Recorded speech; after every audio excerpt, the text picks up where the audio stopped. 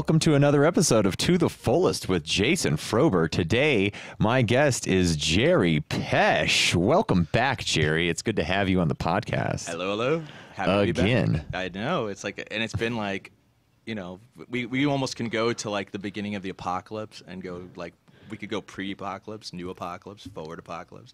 We'll just have like, you know, we'll just kind of, you know, it's like I'm almost like my own little baby Jesus reality on this whole thing here. So like, when did Jerry show up? We could go by the COVID time. Right? Yeah, you were my second guest ever on To the Fullest podcast. We're so stoked to have you back. This time, the cameras won't fail on us, we hope, right? I don't know. I that might have been a gift almost, like to just shut me off like for a while. You know, nobody wants to look at me too much. So there you go. But I think we really did like. There you go. We had a great like couple hours of talking. I really enjoyed it. So I was happy to come back and do this again. Yeah, no, it was a blast, man. You know, we've known each other for so long. Oh, and, totally. I'm a huge fan of your art, and we just have a million stories to tell. So I'm really stoked to have you back on the podcast Heck with us, yeah. man. It's freaking awesome. Yeah, and as you can see, we got this beautiful new setup with 3 cameras and pretty tight. Nice I little noticed video the moment I switcher. stepped in. Like even the curtain was different, the back, you know, you really, you know, yeah. I mean, you know, it's really beautiful. You guys are really rocking this thing. Thanks, man. Yeah, it's been quite the process, but it's fun. It's a lot of fun. It started turning into a little bit more money than I wanted to spend, but you know, spend money to make money. That's my how friend. it works, That's the right? way it works. That's the way it goes, dude. I mean, you know, I am the living epitome of you have to spend some money to make some money. That's the reality of it at this point. Because everything I've got at this point is based off of me laying money into stuff to make it work. Yeah, putting out all that much art and going to all those conventions and stuff and flying around the country and. Dude, those booths are not cheap to buy a space in those conventions. No. And that's the thing that's even crazier. Right now, with no shows this year, we have about over 30 shows paid for next year. And what they did for all these shows, because they didn't want to give us the money back, except I think at one show like said, we're cool enough, we'll just give you your money back and we'll just rebook people next year when we decide if we're doing a show or whatever.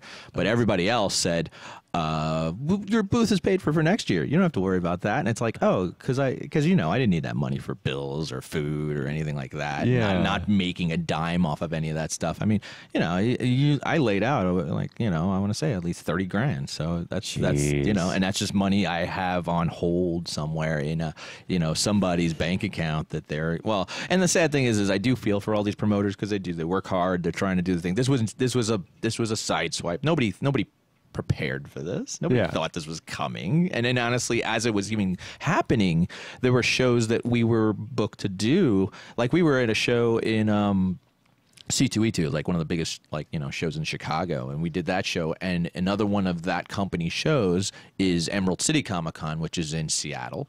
And of course, you know, when this all started, Seattle was where it all kind of started, kind of growing. And we were talking to the people running the show, going, "Well, your show's in 2 weeks. Is it happening? Because we're already hearing about issues." And they were like, they laughed at us. They're like, "Oh, come on, you must be kidding. The show is so happening."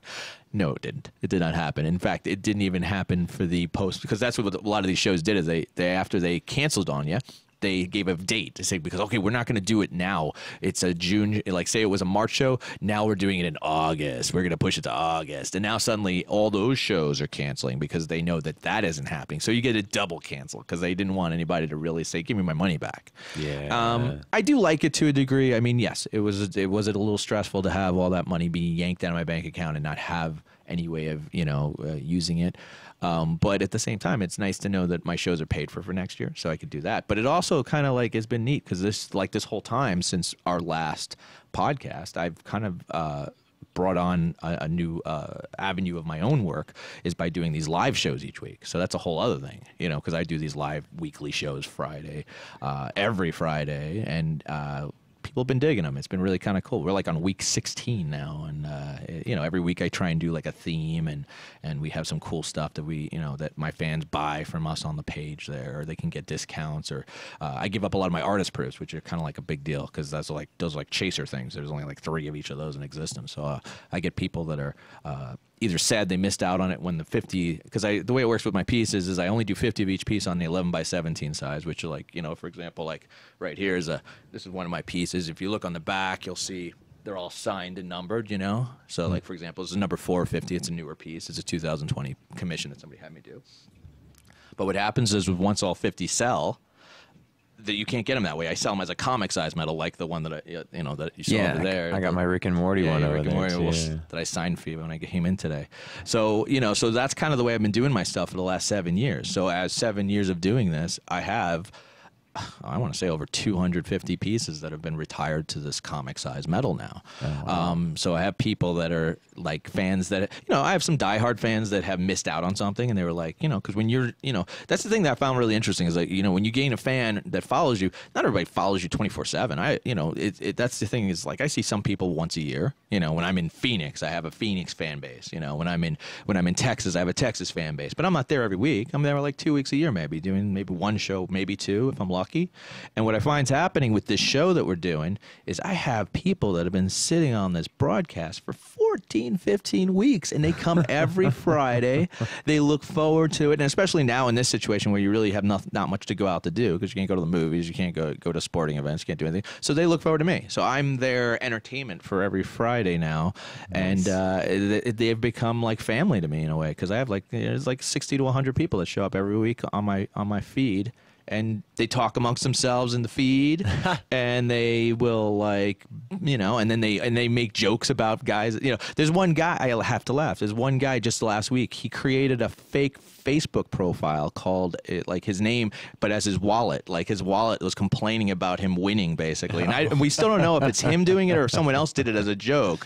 Yeah. It's like Mr. Smith's wallet, and the wallet would complain about them winning things or say, "Hey, we won this, yay!" Stuff like that. So to talk about just that kind of stuff, it's just really neat to see how things have adjusted over the 4 months of being stuck in this reality and doing the best I can to make it work. It seems like you're making it work really well. And I've been checking out your couch cons, as you were calling them. Actually, I have it on. I have your Facebook pulled up right here with your current couch con. Yep. Yeah. Yeah, so the way it works is as I said, I have these artist proofs that people are chasing, and I only do 3 of each of these pieces. And so for example, that's a 2015 piece. So that piece is old, so it's been retired for years. So what we used to do with my artist proofs is I used to give them to charities. That's what we used to do. We get a lot of charity events asking for things to donate and stuff like that. Yeah. Well, now I'm the charity because I ain't got no shows. So basically I've been doing it this way. And so, and what I do is I charge $60 shipped for one of these artist proofs if they win them. And you could see all the comments, everyone that's commenting on that, they want that piece. So what I do is I take by Friday. This is just what, Monday. Yeah. I still got till Friday, so there'll probably be twice as many names on this by Friday, at least on each of these. Usually we get between sometimes we get somebody that just gets one name on it, and that one person wins. But I still give them the drum roll and the win and all that kind of thing. Yeah. But then we get people that I'll have up to 40 names on something, and it's only one piece, so they all get in the system. I have an app that randomly brings up their winning name, and I shake it, and it makes a drum roll, and then the winner comes up on the screen. It's cheesy, but it's fun, And then that person gets to buy it. And then so we've been doing that now for, like I said, for 16 weeks now. I love the Power Rangers. Thank you. And a lot of these pieces are commissions too. So it's kind of fun when you see people I have sometimes the people that commission me to do the piece coming on the show just to see how popular the piece is. They're excited because they got the number 1 of 50, but this is an artist proof. And the way it works with the artist proofs is the whole reason I created them is because when I started doing the art on the metal, I didn't know what it was going to look like. And I didn't want to just fake it. I wanted to see, so I'd have test prints made of these pieces. And usually as I've gotten more better at knowing what it's going to look like, after doing something for 7 years, I have a pretty good idea what a color is going to look like on the metal when it gets created. But I still like to know, so I would create these artist proofs as a test, so that way I wouldn't be giving the person that commissioned me or the first piece I wanted it to look as best I can, and that was kind of the deal. So we've been doing this, and it's been working out good for us. I've also, this is something you just came up on, is something I created as kind of a thank you from my fan base, because I had so many people, supporting us since we've been doing this. I mean, that's the other thing, too. You got to think of it like this. As an artist, right now, my exposure, for the most part, was my website and my shows. I've lost all my shows. So that's a big chunk of my income. So I have fans that have all come out and have supported me and have done this thing. So what we did is we designed this. I call it my heavy metal club because that's the deal. Because that's the deal. Most of the people that are getting in on this, they got a heavy selection of metal. They're carrying a lot of metal. But I did. It was my way to kind of be a thank you, because there's always each of these people that are, you know, fighting left and right for these dibs each week. There's always that one that got away. There's always that, you know, and I like to say, hey, if I can help you have that number, you know, that piece, and I do it special. It's not part of the artist proofs. It's not part of the limited editions. It's basically like I have a special sticker. I write the title out. I thank them on the back of the piece. I make it personalized because to me it's cool that they you know, they get something special and they deserve it because they're supporting me. They're giving me money. Yeah. So I'm one of those guys that loves. And I'm a collector too. So me, whenever I can give somebody something that's collectible and they feel like they're getting a special collectible, then I'm all over that stuff. And even the bookmarks, like you saw the picture, I designed these special bookmarks because I sell metal bookmarks all over the place. Yeah. But you can only get these three designs from the club. And even crazier is that CouchCon one in the middle. You can only get that one if you win it on our dibs for the show. You can buy the club anytime people want. I've had a few people go, damn it, I'm sick of waiting for random numbers. I'm just buying a damn thing. Yeah. Fuck that bookmark. But then the most of them are trying for that stinky bookmark. They want that CouchCon veteran bookmark that they would, because they've been with me for 15 weeks, 16 weeks, and they want to feel like they get. So that's cool that I get to like do those fun things. Like I did a new piece the other day because right now I'm locked in commissions too. That's the other thing that's been so cool is like I have like 50 commissions locked in right now. Every time I get like one done, somebody locks in another one. So my life. I know, I was talking to you about maybe customize some magic cards or something. You're like, maybe in like 3 years. I said, well, it is, and I feel bad for it, but it's the truth. I'm like, look, man, I got people like, most of the time they're pretty good about it. Like when I sit there and say, because it is the natural thing. If somebody was a fan of someone's art, the first thing they usually want to know is like, well, do you do commissions? Yeah. And then they want to know, well, how much is a commission? And it's a big difference. There's certain artists, and there's certain good artists that I know that give their art away. They give it away for nothing. They'll draw like a piece for like $50 and they're done. Yeah. Or there's people that'll then there's people at the other end of the spectrum that are like Olivia, where like you know, she does the most amazing Betty Page pinup stuff that I collect, and a commission with her I can't even afford because it's like, you know, $5,000 or something. Jeez. So, you know, so there's that end of the spectrum. So where does Jerry try and fit himself? Well, I started at a lower rate. I've been doing this now, 7 years doing shows and doing stuff. So I didn't start that. I started off as cheap as I thought was fair for me to do it. But now it's one of those things where I've raised my rate a little bit just because of the fact that I know that if I don't, I'll have 100 commissions locked in. I need to be a little more practical about it. And quite honestly, I mean, that's business. You know, when I'm selling a piece for $50, I don't think it's that expensive to ask for that I'm starting at like $200 for a single character piece, considering, you know, that people are going to buy 50 of these pieces. And then, you know, so that's the reality of it. A lot of people like it because I keep it low that way because there's going to be more people buying the pieces. Yeah. So that's why I do it that way. I've had people ask, like, what about a one of a kind or what? I'm like, yeah, I'm happy. $2,000, it's yours. And they'd be like, nice. And then they go, oh, I think it's cool if other people get those pieces. Yeah. And then they suddenly go back to the $200 character, you know, and it works out fine. I'm totally cool with that, and I honestly like it that way. The only time it gets a little higher for me with commissions is when somebody starts making me do things like their dog or something like, because I can't sell their dog, and everyone wants to buy somebody's special dog piece. So that'll go a little higher. And even though it is a one of a kind, I still kind of don't hit you that hard because I know that it's not your intention to get something that I couldn't sell to other people. It's just not, you know, you just know that I'm not going to hit. So that's usually like, I usually start I call it my dog commissions.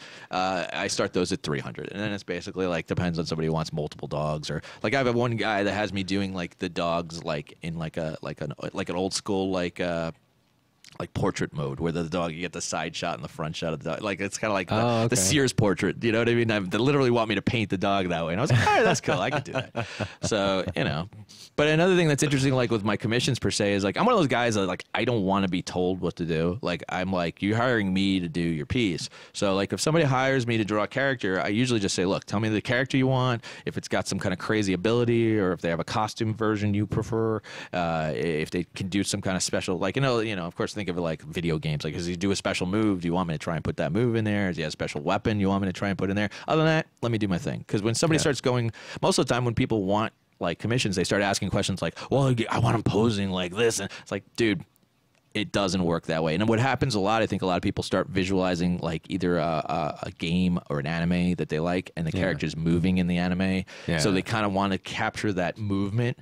And you can't capture that in 2D piece. It doesn't work that way. So I have to like try and, you know, there's certain times where, you know, I have to, but for the most part, I've been very lucky. I have a lot of people that, and I have some return commissioners. I have like some people that have commissioned me for like up to like 10 pieces at this point, if not more. Like I have one person that commissioned me to do all my Harry Potter. Like I did a whole series of all 8 Harry Potter movies, and they paid for the whole thing. It was all 8 movies. That's awesome. So and again, those people, like I said, those are just the kind of people that I love, because I see those people coming around and they love collecting my stuff.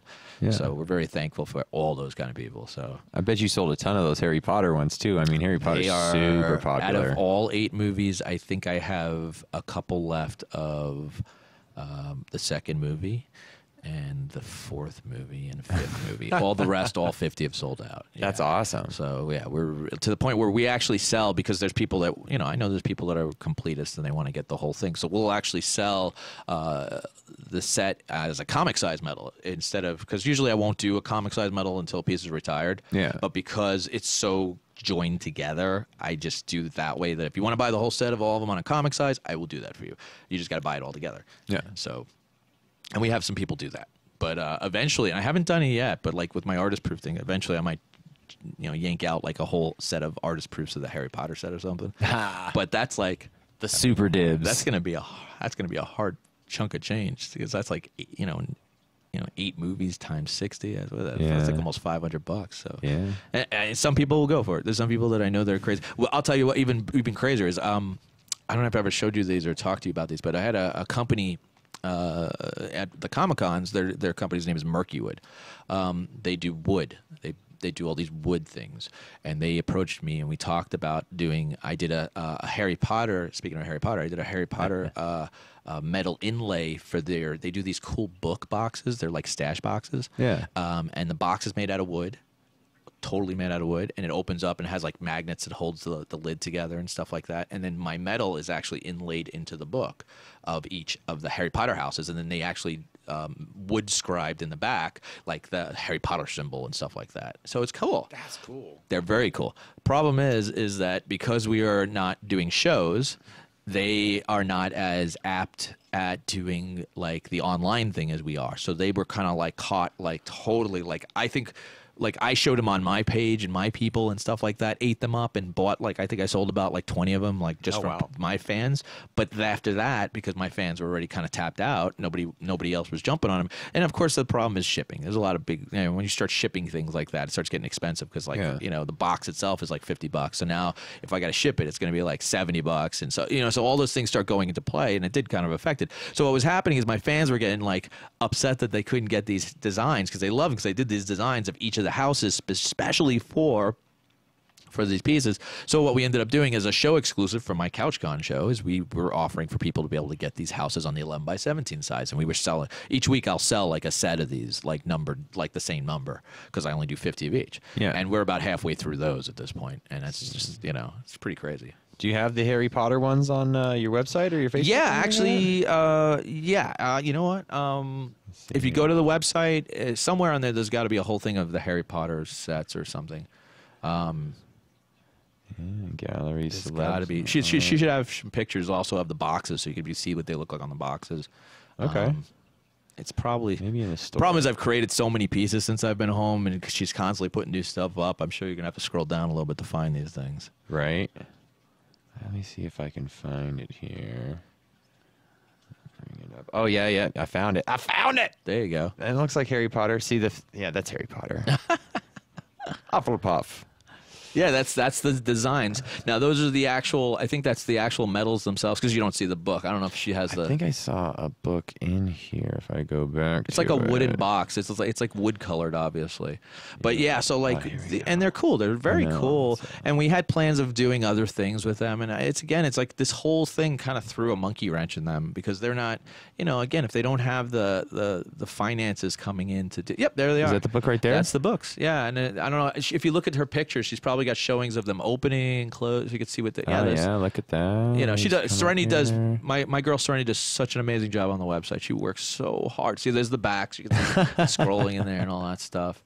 And there's one for each house, and we do a whole deal on them. And a lot of people were loving them, and I'm not opposed to selling them. Like, because what happens if we sell them? I gotta have them create them because they're the ones that make them. Okay. So there's like an in between guy. So it's not like I could just sit there and throw them out at whatever price I feel like. I got to make sure that they make their money and I make my money and all that jazz. But unfortunately, it's they're available. It's just it's one of those deals where the shipping is not cheap. So you have to, like, we even throw a code in there if you're buying them together with the code, so you make sure you get at least the best deal I could give you. Right. But it's one of those deals where we're doing our best to do it. And I'm sure once the shows come back, we'll be able to go with them and even do a stained version. So it's like a stash box. It is. It's totally a stash box. If you look on the top of that picture, there's like little magnets that catch the metal that they inlay in there, and it basically closes and it holds closed perfectly. Oh yeah. I see that right up here. And then you can put it up on your shelf. If you're trying to hide it, you could even just, like, the back of it looks kind of like a metal, like a wooden spine. The way it's all cut out and stuff. So you can hide it, or you could just put it on display, and no one will even know that it opens up. Really, I mean, it really, they're really cool. That's awesome, man. That's awesome. Yeah, so we started those, and I'm sure there'll be eventually something different or more. It's just like I said, unfortunately right now with this whole situation, it's affected all these different companies. Not everyone can keep up. Like we're like plowing forward. I am, like I said. That's what you do, baby. That's the way I am. That's the deal. Like, I have a lot of friend artists that are delivering pizzas right now while I'm doing this. So it's like, I'm still doing me. It's just, I'm doing it like, I had a couple of, like, friend guys that reached out and are like, wow, you're doing it. And I was like, yeah, I'm doing it. I'm not going to give up on this. I can't just, I've got a house payment. I mean, it's like, right. So all these things kind of came to, we've made it work. And that's why it's even so cool that I'm here doing this with you again, because it's like, kind of like, the world is tweaked, but I'm still changed since I've seen you, like, 4 months ago even. Dude, it changes all the time, man. And it's, who knows what the heck's going on out there. But no, it's crazy. I personally I've stopped expecting to go back to work as an engineer. I'm totally 100% in on this. We actually hit we got over 100 subscribers finally, man. I thought, yes. That's awesome, dude. I'm very happy about that. Congratulations, It's moving up. It's consistently going up every podcast. That's so awesome. Well, I'm gonna tell you, like, I guarantee you, like, once we get this done, I'll do like I did before. I'll throw it up there, and now I got even more people that are used to watching my mug, so on a weekly basis. So they may be wanting to see some more. So this will be their chance to get a little more of it. Plus, they love, like, I actually I did not a video podcast, but I did another fan did a podcast that's like a gaming podcast. So they wanted me in on that. They were talking to me about that for a little while, and I did an interview with them last week. So it's kind of cool that I'm getting a little more out there with this kind of stuff. So I'm having fun with it. But you're the only person that I run for you, man. I'll do this stuff with you anytime. Dude, we're gonna have you as a regular guest, man. You just got to come on and show us your new pieces and what you're up to and everything, man. I love having you on. It's so much fun. You always bring in such killer art and everything. Thank you. And speaking of gaming podcasts, you should check out my homies Anthony and Ray at teamrunk.com, man. They've been doing this gaming podcast. Oh, cool. They just started, and they do a thing where you can hop on with them, the Discord, I believe, and also like, I think on the weekends, like they play online and they open it up so you can go jam with them online. If you have and they'll promote you and stuff. You can go hang out and play with the dudes. But yeah, I just wanted to give them a shout out as well. I mean, you brought up the gaming podcast thing. I'm probably gonna hop on there and do a little jam with them as well. Get a little account going, and a little cross promotion and shit, man. I'll let you know. Maybe we fucking hop on there together and play with them. It's so funny. Like, I'm so, like, right now, aside from like the Magic Arena that, like, I started playing, like, that I played with you the other, like, we played a couple times. I do that. I also, I know it's so kind of, I don't even know what to sound like. I don't know why I should be embarrassed at all, but like Disney has this cool like Android game that I'm addicted to. Oh, really? What is it? It's like a sorcerer's fighting game kind of thing. Yeah. That like I play, and I get all excited about that, and I like, and, it's one of those kind of like one of those free games. You don't have to spend money, but if you do spend money, you get more crap, I guess. Yeah. But I don't really spend money. I just play, and like, you get all these cool characters from all different like Disney movies. Like and you have like your fighting teams. Like my fighting team is retarded. Like I have Hades. I have Buzz Lightyear. I I have the chick from Aladdin. I have what's her name? Oh Christ, I can't remember her name. The Princess Jasmine. Yeah, Jasmine. I have Jasmine, and she's cool because she like summons like her tiger to fight with her and stuff. So I have that, nice. and then I have the guy. Now this is weird. I actually worked on this one because I fell in love with it the moment I saw it. But goes into like the newest piece I did recently, which I did a stitch piece. But they have the guy Gantu, who's like the big patrol guy from the space From Lilo and Stitch. Yes, he's like this giant. He looks like a giant like shark monster with like elephant feet or whatever. Yeah. But he's like insane in the game, and I was like, I said I gotta have this character, so I like made sure I had this character. So that's the kind of goofiness that I play. And that's one of those deals where you fight guys. The only thing that sucks about that game is I feel like they don't patrol enough of hacking going on, because I'm sure there's some hacking going on in that game, because occasionally you'll sit there play a person and you're like, how did their Mickey kick the crap out of my whole team? Or it sounds so weird, but it's like it's one of those realities that like as I'm playing I'm going, that's so annoying. But those are the kind of things because right now my life is like a Groundhog's Day. I literally this is like the most coolest breakup of reality that I've had, because usually my week is the same. Every Monday, usually I'm gaming with my buddies. We do like D&D. We're playing like Starfinder right now this campaign. So like we play that, me and my girl Serenity and my buddy George and Ralph, hey guys, and we play that each week for like 4 or 5 hours, and then me and my girl will we'll either do some work or we'll relax and chill out. And then Tuesday through Thursday, every day, I am drawing commissions nonstop. I literally wake up, I draw until stuff is done. And that is nonstop working. Now, Serenity is in the office, which in my house in the lower levels is her office or her dungeon, she likes to call it. Yeah. And she basically is packing stuff up, because she has she sends out about 40 to 60 packages a week, because we have constant between the show stuff and online orders and things like that. It's a full-time job. So she's doing that. I do this. We don't even see each other. Like we wake up and then we separate. Like it's like it's like the dog and the coyote going, hey Dave, or we punch in and we go walk away. We do our thing. We come back. So there's that. And then Friday now we have our show, and that's my thing. It's like we get up and I get that all set up. And my show is like, if anyone watches the videos, I literally I make like kind of a big display of my backdrop of just all metal, and I have like my lights set up to do like the LED lighting going on, and it's pretty much my girl's just, I don't have the cameras like you got. She's just using her phone basically with Facebook. Yeah. But that's our thing, and we've been doing it this way, like I said, for 16 weeks. And then Saturday is my crash day. Sometimes we'll do some drawing. Sometimes we'll do some other stuff. Sunday, same deal. I do a little more crashing, a little more relaxing, because I realize that's the funniest thing is like when you're doing like and I'm sure you could appreciate this from production end of things. Yeah. I never had off Friday, Saturday. I never had off a Saturday and Sunday ever. No, why would you have that off? That's show days. And when you're doing like the conventions, same deal. Oh, yeah. Friday, Saturday, Sunday, sometimes That's Thursdays when we're too. loading in, right? Usually it's I load it's gotta in. go Monday. So Well, I usually load in on like most shows I load in on Thursday, and Friday, Saturday, Sunday, all days are shows. Yeah. Or sometimes if it's a 4-day show, I load in on Wednesday. But the point is that I never had off a Friday or Saturday or a Sunday in forever. And now we're like, it just works for us to try and take Saturday and Sunday off for ourselves, because we need to regroup. And the fact is I'm always working on pieces and thinking about what I'm going to do and getting research and going. But to sit down and do the actual work, I don't want to I don't want to burn myself out. And that's the deal. And right now, because of all the commissions I have, that's my priority. I still sneak in a piece for myself, and I feel like that's kind of in a way, I like doing that because it keeps me fresh. It keeps me going like, oh, I feel like drawing Lilo and Stitch today. And I'll do that, I think that was on your Facebook, wasn't it? Yeah, it's one of the new ones. Pull it up. Yeah, it's one of the new ones we just. there it is.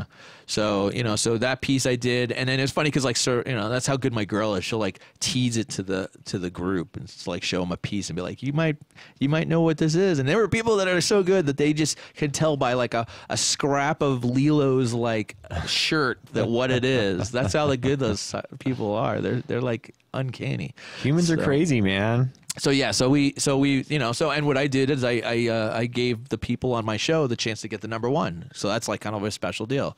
Yeah. And of course, we sold I think like 5 or 6 of them just on Friday alone. But I mean, it's people were jumping all over them, and that's kind of something that we've been we just keep trying to figure out cool things to do during my live broadcast that gets people interested. We have a thing called the Tubes of Chance that we do, which is like, because my paper prints, I still have all my paper stuff. So what we figured would be fun is that I let people on the show for $30, they get 3 paper prints randomly that we'll choose of the genre of their choice, or if they want to go crazy and just tell us wild card, she'll pick stuff from like anything. And you know, if there's a like, I have some people that be like, I don't like any horror stuff. Could we just not give me any horror stuff? And I'm like, fine, fine, that's cool. But what I also have occasionally is some of my pieces are like, I have some limited edition paper prints that I have, and sometimes she'll sneak those in there and stuff. So she has fun, and people have been loving it, because I always say like, it's $30. It's not that big a deal if you didn't get one piece you didn't like. You could gift it to somebody or something like that. Metals, I don't really feel that like comfortable doing that, because I always feel like it's a little more money you're laying out, and I feel like if somebody got like, I spent like $150 on these like medals of chance, and well, I don't play that game. I think people go for what they want, but I do give discounts like on like multiples and stuff. Like I was doing like, if you buy 3 of my large medals, I would do like 120 shipped, and people could just pick which 3 they want. Or I was doing comic size medals, 3 for 60 shipped, and we would dib those off, and people could get on those. And every week I do another thing that's special is I try to do like a 4-panel medal that people can buy. Which those are pretty amazing, because it's like this piece like would be made out of like 4 pieces of metal to make one big one, and so those are like one of a kind. It's like awesome. So it's one piece of art. It's one giant piece. That's cool. I like those. And we did last week. We did a really cool one, because it was my. I did a piece. I have a piece that's a whole helmet series. That's my Boba Fett, and it was Boba Fett with the Bespin dinner scene. So you see like Han and Chewie with Leia like shooting at Vader, kind of in the reflection of the helmet. Okay. But when you blew that up, it's so noticeable, because you see their faces now closer and stuff like that. Like whereas opposed to like when it's just 11 by 17, you could see it, but it's not as noticeable. But like when I blew it up to like 22 by like 34, people were like, "Oh, I can see their faces and stuff. You actually did a good job on the details and stuff," which is amazing. Like when you're blowing stuff up, it's like, "Oh, I actually did okay on that." I was like happy.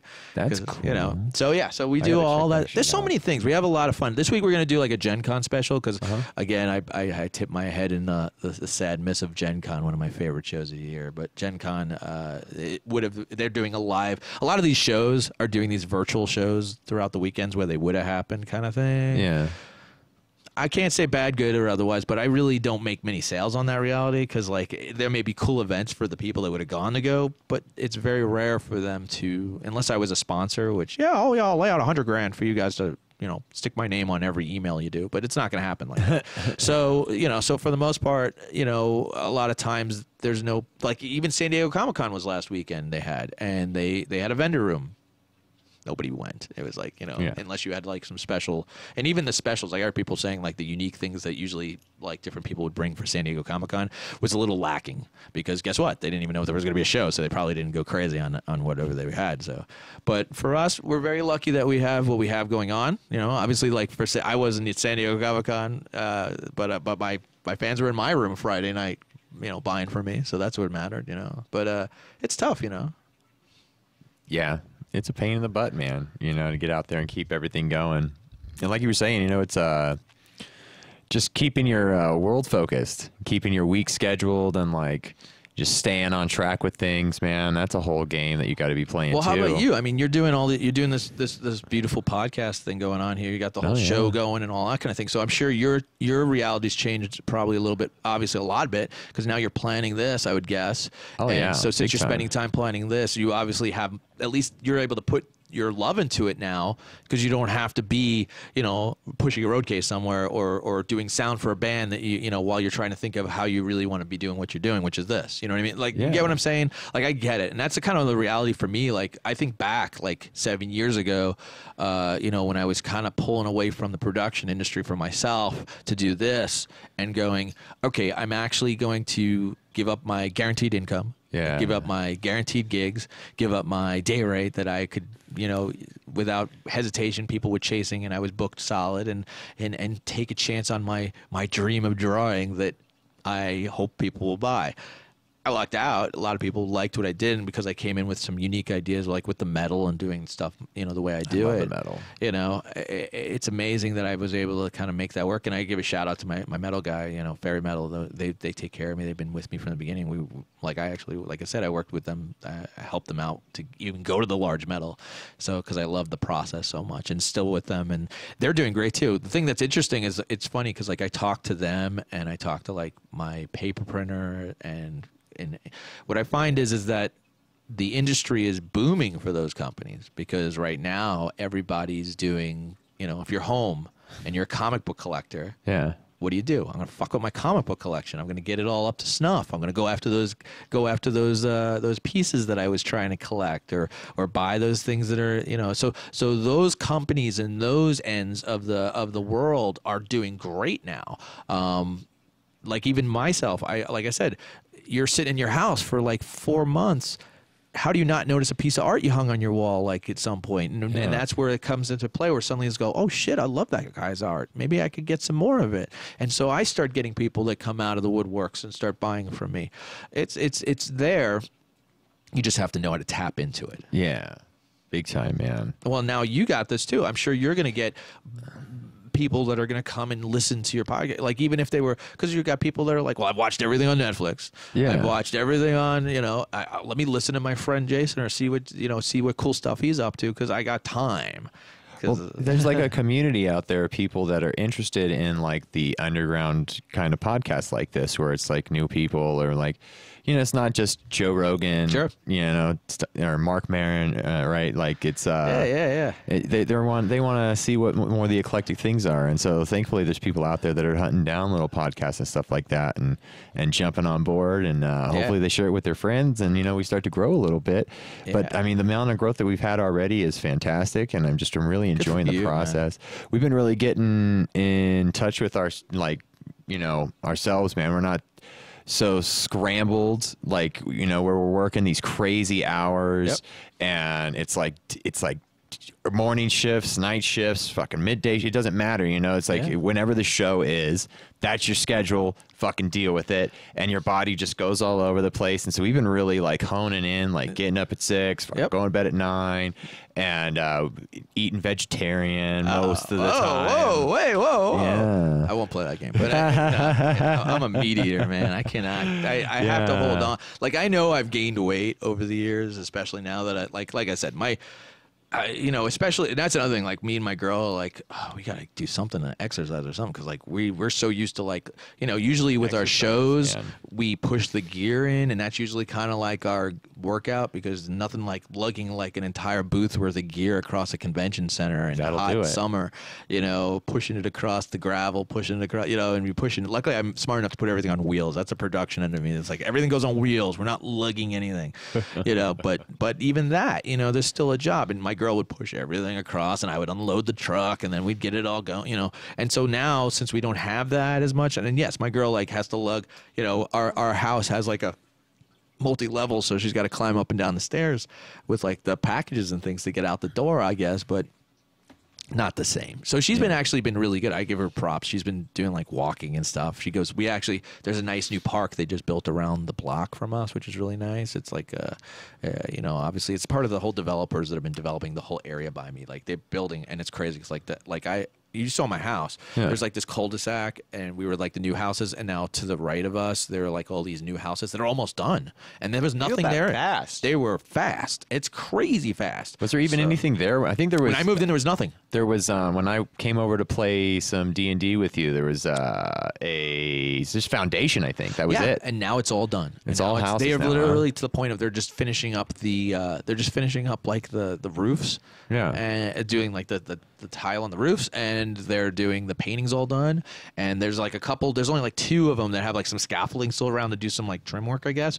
And it's all done. And it's like, oh my God, it's amazing. And it's like they built like an entire it's like 40 houses that done. And like I'm just like, and we've watched it. We've been like, and I get to wake up to it every day, because like they're like right outside clamming, bam, bam, whatever. But you know, it's the point is like it's amazing that all this is happening, and I still love the fact, like I love my house. I love my house. I feel like I monkey pawed myself by saying I want to spend time in my house, and now suddenly I'm here for 4 months, and it's like, oh shit, I need to get out of my house.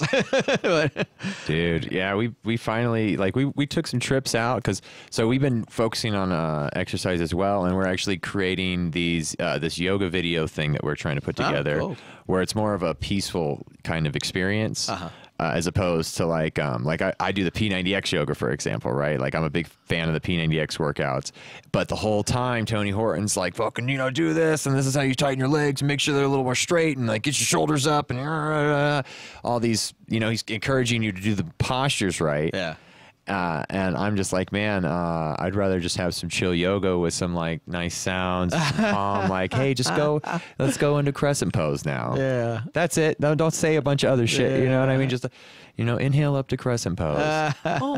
Right on. Well, So it's going to be nice chill shit like that. We got 4K cameras. We got all kinds of we got a mechanized carbon slider, all these stabilization things. So it's going to look really sexy. And cool. we got a solar powered battery and a nice, we've already had a camping setup, but we're going out into the woods and up into the mountains, and we're shooting all these. So you're really gonna be out there. Yeah, we're shooting all these videos out in the middle of nowhere. I got this hippie wardrobe from Etsy. Is that the way you want to be found when the bears get you or something when like the that? bears get me? Yeah, exactly. Like he was in crescent pose, and then he was like done. So yeah, we thought we'd share some of that stuff. It was praying mantis. They ripped doing. his head off in the field there, and they got it on camera. I don't know. I'm just messing with you. That's just funny. No, That's cool though. I just I just visualize like Jason running around, like dude. We went to Arizona to do some test footage, and it was very beautiful where we went. A photographer friend of ours invited us out to one of his spots, but it ended up being like 25 miles deep into the woods. Oh no! On the side of like a cliff, so it was fucking beautiful. Yeah. But we were 25 miles deep, there's bears and there's fucking mountain lions. And it was like one of the times we didn't bring like a sidearm or something with us either, because we were just like, oh, we're just going to take pictures or whatever. It's not like a real camping trip. It was a real camping trip. We were like, oh, fuck. Thankfully, there was a full moon. Wow. So they weren't the nocturnal hunters and shit, like the cats weren't fucking around, because it's easy to see them in the full moon kind of thing. They kind of keeps them away. But if it was dark out, man, that would have been really, if it was really, really dark, the best I got, this reminded me, when I was younger, I was doing freelance lighting designs for companies around the East Coast where I lived. And this one company that they hired me out, it was just a couple, my friend was the technical director, so he kind of fastballed me in there. He's like, oh, you come to this show, it'd be cool. I was like, all right, yeah. And but it was they gave me a house to stay in. It was like a guest house, but it was out in the friggin' middle of nowhere. I had to be dropped off. I didn't have a car even. They kind of just dropped me off and picked me up each day. Yeah. But I'm there out in this wooded area, and this nice. It was a cute little cottage house, but I was like my mind doesn't think cute little cottage house. My mind thinks, oh shit, it's dark, and every window is not covered kind of thing, because they want everyone to look at the beauty of the woods. And all I keep thinking is of turning around and there'd be Jason standing there with an axe ready to come get me or something at any point. So that's why I didn't sleep very well during that show. But it was so that's the kind of reality that I was used to. But I would just sit there online talking to friends, going, talk to me, I don't want to be alone. So I was alone in this house all by myself. I was like, oh shit. Yeah, that's crazy, man. That's crazy. In the middle of nowhere. Yeah, you got to be careful out there. I always feel better whenever someone's fucking strapped, or we got some kind of way to protect ourselves from the insane shit that's out in nature, because you never know. Well, it's getting more insane, man. Yeah. This whole freaking country's going nuts. Yeah. But yeah, and that's the deal. We drive so many places on all over this country in our vehicle and stuff, and once in a while we'd get down certain roads where you're late at night just trying to get somewhere, and you'd be like, where the hell am I? Yeah. And as a joke, we'd be like, let's shut the lights off, see what's, because you're the only person on the highway. There's nobody there. It's usually we get on some of these 2-lane highways of Idaho or something. It depends where we're trying to get to, and it's just there's nothing. Once in a while, one time I feel bad because my girl is she's a big animal lover. I'm a big animal lover. We're driving down a road and there's nothing but giant rabbits running across the road. So you'd be and you couldn't do you'd hear a thud every 30 seconds and be like, no, buddies, because they'd just be running in front of you. You couldn't do nothing about it. They skid out from across, and it'd be whole herds of them or something. It's good for the population. Oh, it's nuts, man. Give the scavengers something to eat way up there. So, yeah, weird shit, right? I don't know. So, but traveling across country is a bizarre thing, man. But we miss it now. Now we miss it because that's what we love to do. I mean, that was the reality where we'd be on the road. That was our deal. We'd do our show. We'd finish on Sunday, break down everything, get it in the truck, and depending on where we had to be the next show, we'd either leave Monday or leave Tuesday. Like if it was not that far away, we'd crash an extra day to kind of recoup ourselves. And maybe some places we had these restaurants we'd love to eat at. Like there's steakhouses that have probably like, you know, that I've tasted their steak, and I'm a big creme brulee fan too. That's like my thing. Whenever we go somewhere, it's like, do you have a creme brulee? That's my thing. But we'd go all over the country at these places that we love, like Indiana and stuff like that. And we'd do these shows and we'd try and do that. Or we just hoof it and get on the road.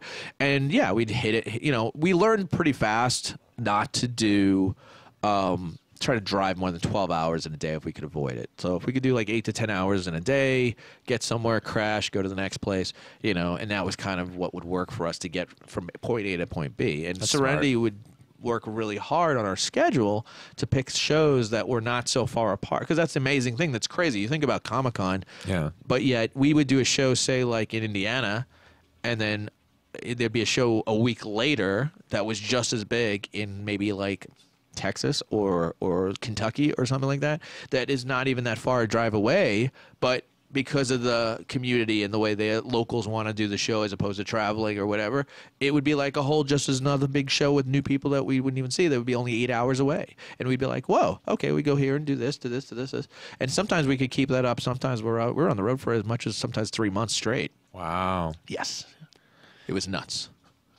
So yeah, so you guys just crashing in hotels? You got some kind of like bed situation or the trailer? I'm a spoiled brat. I will pay for a hotel because I not only look. There's people I know that sleep in their cars. There's people I know that set up like a bunk in their van and try and lay down in there. And I too many stories of somebody getting jacked in a parking lot of Walmart or even just your health. I mean, it's not healthy to be laying in a vehicle that's got no air conditioning unless you're going to leave your vehicle running all night or something like that. Yeah. So no, I actually, you know, we stay at, like I do IHG usually in between, and they're not super duper great, but they're also good quality. You know, it's like in between. I'd say it's a good quality, you know, Holiday Inn Express type stuff. So we do those, and we'd rack up points for that. And then basically by like when we were doing the shows, I would usually stay, like if I could, I like at a Marriott, because the Marriotts I have, you know, I'm ambassador level with Marriott now till 2023 because of their whole pushing everything forward. Oh, nice. So, and again, I do that because we get the best routes, we get the best rates, we get taken care of. They and a lot of times, which I like, is they would take care of us with our vehicle, because we have a big oversized vehicle that doesn't fit in a lot of garages. So sometimes the Marriotts would be nice and be like, "Hey, just park right on the front. You're cool. We love you." And I would tip the guys and take care of them, and I wouldn't have to worry about my vehicle all weekend, where someone would have to go pay $50 a day to park in some oversized lot or something like that. So I get to save money that way. That's a big deal. It does. It all and it adds up. And at this point now, like I said, it's like we're ambassador level with them. So like I could get a room anywhere I damn well want, and I call and they make room for me. Yeah. But again, it's an expense, and it's a deal where all this, when I, you know, like I talked about earlier, is like you start spending money on things. Sometimes when I do these home shows and I make X amount of dollars, and I start taking into account that, okay, I didn't make as much that I would make it, say, like a show, but I didn't lay out all this money for a hotel, all this money for the driving, all this money for the booth, you know. And then when I start saving like 10 grand and suddenly go do the math and go, I made just as good money as I would have done if I drove to that show now. I'm cool. And then, you know, and I could just do it from my couch and talk to people.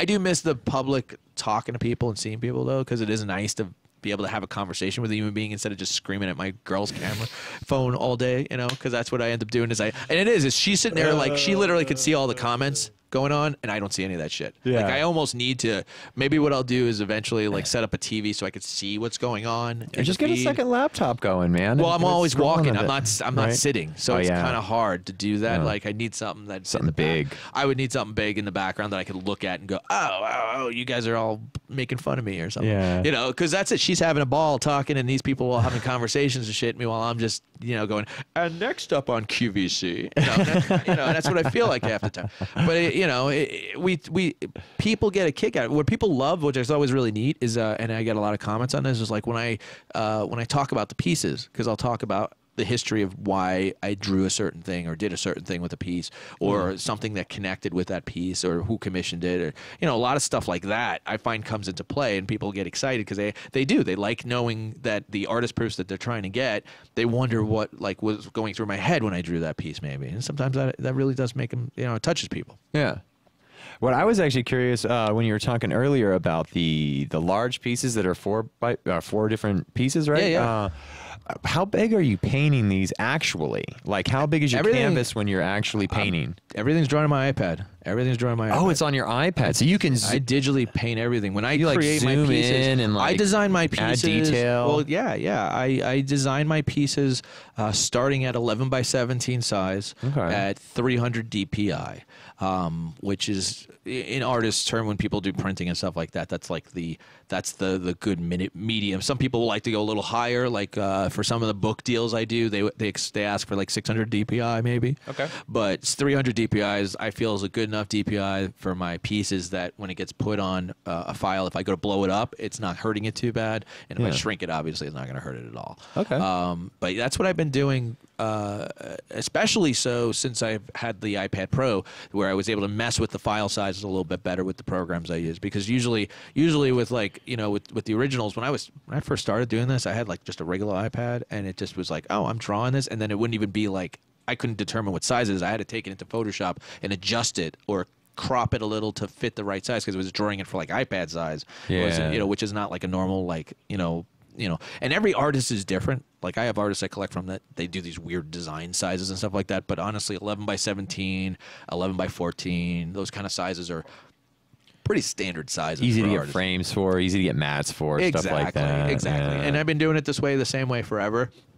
Same thing with my comics. People start asking, like, what's that size? I'm like, it's a standard comic size. Well, do you know what a standard comic size? It's like 10 3/4 by 6 5/8. Yeah. Trying to explain that to a person and remember it is like, took me years to even do it at this point. yeah. I still forget it. So, like, when I start talking that numbers, they get the white face, and I'm just like, just look up standard comic size. Yeah, there's frames for it. There's a frame for that. Yeah. So that's kind of reality.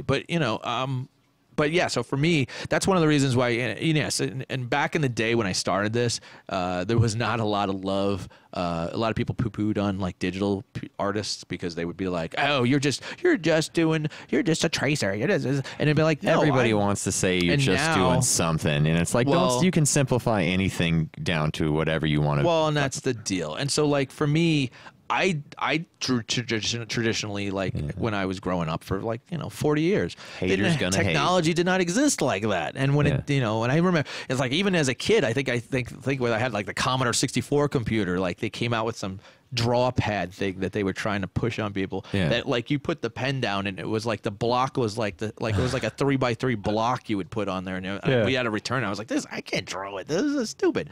But technology's gotten there, and obviously the iPad, with their programs and then the pencil and all that, they're doing it specially for people like me. And now I find people all day long. Like probably when you started with the iPad, the stylus and the response and the way that it does the calligraphy thing with thickness and sharpness and everything, it wasn't very good in the beginning until they came out with that pen that's specifically for iPads to draw with, right? I'm assuming you're using the Apple pen, right? Or whatever it's called. I have the second generation. Well, because I have two iPad. Like I had the iPad Pro, and then I got the newest one with the pencils, both pencils. The first one was one that you had a charge on its own. Where you plug it into a charge. The new one, it's even crazier. Like it just has a magnet on the side and it just sticks to the side and it charges that way. That's sort of like the Surface Pros from Microsoft. Maybe, I wouldn't be surprised. So that works beautifully, and they also updated the and again, I'm sure they're gonna get better because that's all they do is get better. I love it so much. It's for me, that's the beautiful thing, because when I'm on the road and I need to be able to create artwork, what's more practical? Me having a Wacom and a tower, and I have to drag that around, set it up at my desk in my hotel room, and then by the time I finally get everything the way I like, the chair with the angle and the this and the that, I got 10 minutes to draw because I got to be somewhere. Or I pull out my iPad and go, I'm gonna sit and draw, and lay on the couch and draw, because that's pretty much what I do. I draw literally. I do most of my art on my, like when people are like, we want to see your setup. My setup's my couch. I lay on my couch, I draw, and then sometimes when I get sick of laying in a certain position, and I do buy I bought this really cool, actually, it's kind of like an easily thing that has legs that you can put stuff on to adjust the angles. It's meant for laptops and stuff like that too. And I tried it with the thing, but I'm so used to laying on my side. I draw like this. That's my life, which is weird, but that's what I do. I've been doing it. I'm so used to it, that that's what I do. I was a kid. I was one of those kids that, like, even growing up, that they didn't like the way I held the pencil to write. Yeah. Like, they were trying to tell you can't write like that. I'm like, I'm doing it. Shut up. Yeah, it's working. It's working. Yeah, So that was the kind of stuff. Everybody doesn't have to fit into your box. I was the kid that they were always like, you have doctor penmanship. You should be a doctor. Oh, really? Like, I failed penmanship as a kid. Like, I had to retake that in summer. They made me take a book home because my penmanship was that bad. Dude, when I was like 4th or 5th grade, right? I remember specifically that I had very good handwriting. I remember them saying, "Man, your handwriting's fantastic." Yeah. And now as like an adult, I have the absolute worst scribble garbage ass handwriting because I never write anything down, man. It's always on a tech. I could use my thumbs. I could text really fast with my thumbs. Did you ever draft at all? Like, did you ever have to do drafting for like technical stuff? No. See, like, I had to do that. That was in college. They made us draft. Like, I did hand drawn plots. Oh, wow. I did hand drawn theater plots where you had to draw the prosceniums and the this and the battens and the things. I used to do all that shit. So no Vectorworks. Not at the time. Vectorworks was actually it was around, but we weren't using it. Well, here's the funny thing.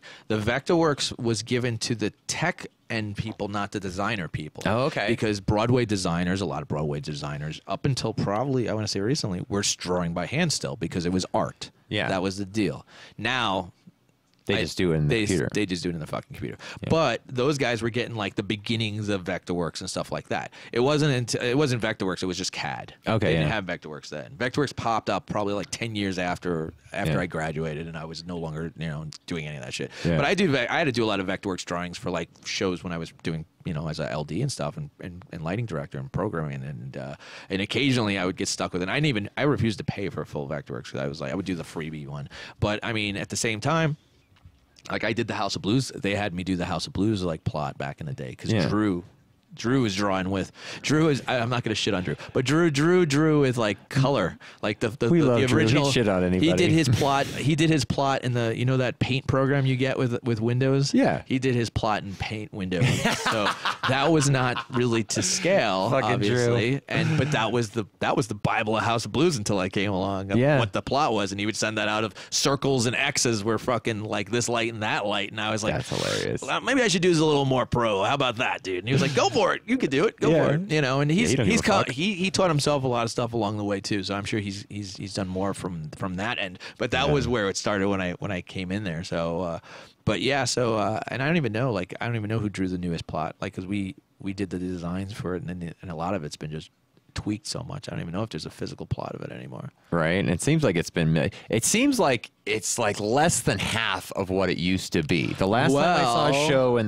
that House here's of the deal. Blues, They went fully LED. Yeah, it's all LEDs now. So a lot of those cans, which for realistic reasons, park cans can be or a heat sink and keeping them up and dealing with the gels and all that. It's a pain in the ass. It's a pain in the ass. So if you could get away with the same look of 4 park cans, with one light pointing in the same direction with an LED, you're right. It's not the same. There's something about looking at the truss and you see that whole, and I'm sure that monstrosity up there of like 500 lights, and you're just like, oh my god! And then you look up now and it's like maybe 150, and you're just like, oh man, and it's there's some lights up there, but you couldn't comprehend it, right? Like it's just so much to wrap your head around. You're like, man, it's too many lights. You know, it's funny. I have not the right amount. I have not set foot in a House of Blues, and I haven't gone to House of Blues like since